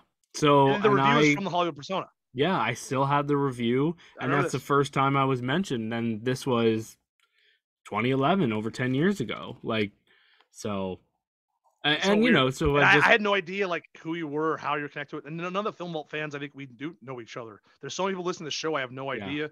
John Cho was listening for a while. I don't know if he still does. Yeah, who knows? Yeah. You'd be surprised. People listen to a lot of shows, they just don't tell you. Like, why am I going to tell you that I'm your celebrity listener? I don't give a shit. Yeah, exactly. Especially when they find out that like their little movie has been brought up, they'll slip in. Like I reviewed a movie this year called What Josiah Saw, a horror movie that I really loved. The director followed me on Letterboxd and followed me on Instagram because he liked my reviews so much. And I was like, I'm gonna go write one on Letterboxd and say if the director doesn't follow me, I'm gonna kill myself. Oh my god, I don't even know the director's name right now, but I've seen all his movies. He makes really good movies, but they're really dark and depressing, and that's my kind of thing. I like it. I'm right there with you, buddy. That's my kind of thing too. Okay, everyone. So thank you for listening to the Film Vaulters. I'm going to post this on Monday, which will be the 5th. So you'll be listening to this on the 5th. And then on Friday, I will be posting our top 5 superhero movies. Gio, obviously, we need to hear his take on the top 5 superhero movies. I'm really excited. I'm going to cheat. You're going to cheat? Oh, I'm going to cheat. Oh, there can't be TV shows. Not that way. Okay. So I'm Mitch Burns. You can find me at the Hollywood Persona on Facebook. If you go to my Instagram, I have all my links in the bio there. It's at the Hollywood Persona. We also I have my own podcast, which is the Hollywood Persona. I will stop saying that, but you can find me everywhere. Gio, where can people find you if they wanted to listen to your podcast or follow you? Just type GIO for a while. You'll eventually find me. It's in my name like 3 times. Just go to, I guess the simplest way is superfangiovanni.com. That's my website. It's got all links to everything. To your If you want to listen to podcast. any of the shows I do, or any of the Loveline or Restore, or anything else I do, it's all found there. And if you want to find me on Instagram, Giovanni Giorgio, hit me up. I'll help you out. Find clips. I'll explain something to you, or That's tell exciting. you why Yeah. Anderson said that mean thing about me 10 years ago, and now we're best friends, and it's all water under the bridge. It had to evolve as it had to evolve. It's amazing. I love it. Oh, by the way, Bitch Kearns, is that my fault? Maybe. They call me. I sent it to Bryan and Anderson after your Facebook post about Anderson not watching superhero movies, and Avery says it all the time now. He was not in the email chain. They would have had to say it to Avery. Bitch Mearns? Yeah. I think I did Kearns. I think I did a K. Oh, well, I know Avery has changed it now to Bitch Mearns. Okay. And that's what maybe it's says. not my fault. Maybe he's just I don't know. The two. And I like that. I'd rather that. The thing that bothers me is the Mitch Burns, because I had drunkenly sent the fanflictions in one night, and I just so I'm sending this email, and at the end I'm like, signed the in capitals Mitch Burns. And then you're gonna still hold this against me for 40 years. Oh my God. Yeah, exactly. Now it's not bad though. Engineer Chris, who is Logan's cousin, who came onto the Corolla show. I think his cousin. Yeah, no, he's not his cousin. He's his friend. Cousin. One of the two. They're both Asian dudes who know each other through nepotism. He came onto the Corolla show. He's the current Corolla producer. He stuck around. His name's Chris Loxamana. Adam couldn't remember his last name at the beginning, so he calls him Chris Max Zapata. Chris does not understand. He's like, but why? Chris is not. He's like, give me any nickname. Why Max Zapata? That's amazing. Yeah, that's great. Okay, ladies and gentlemen, we will see you Friday. Thank you for listening. Goodbye. Okay, Gio, so are you okay if I end this and send you another invite so that this one starts downloading?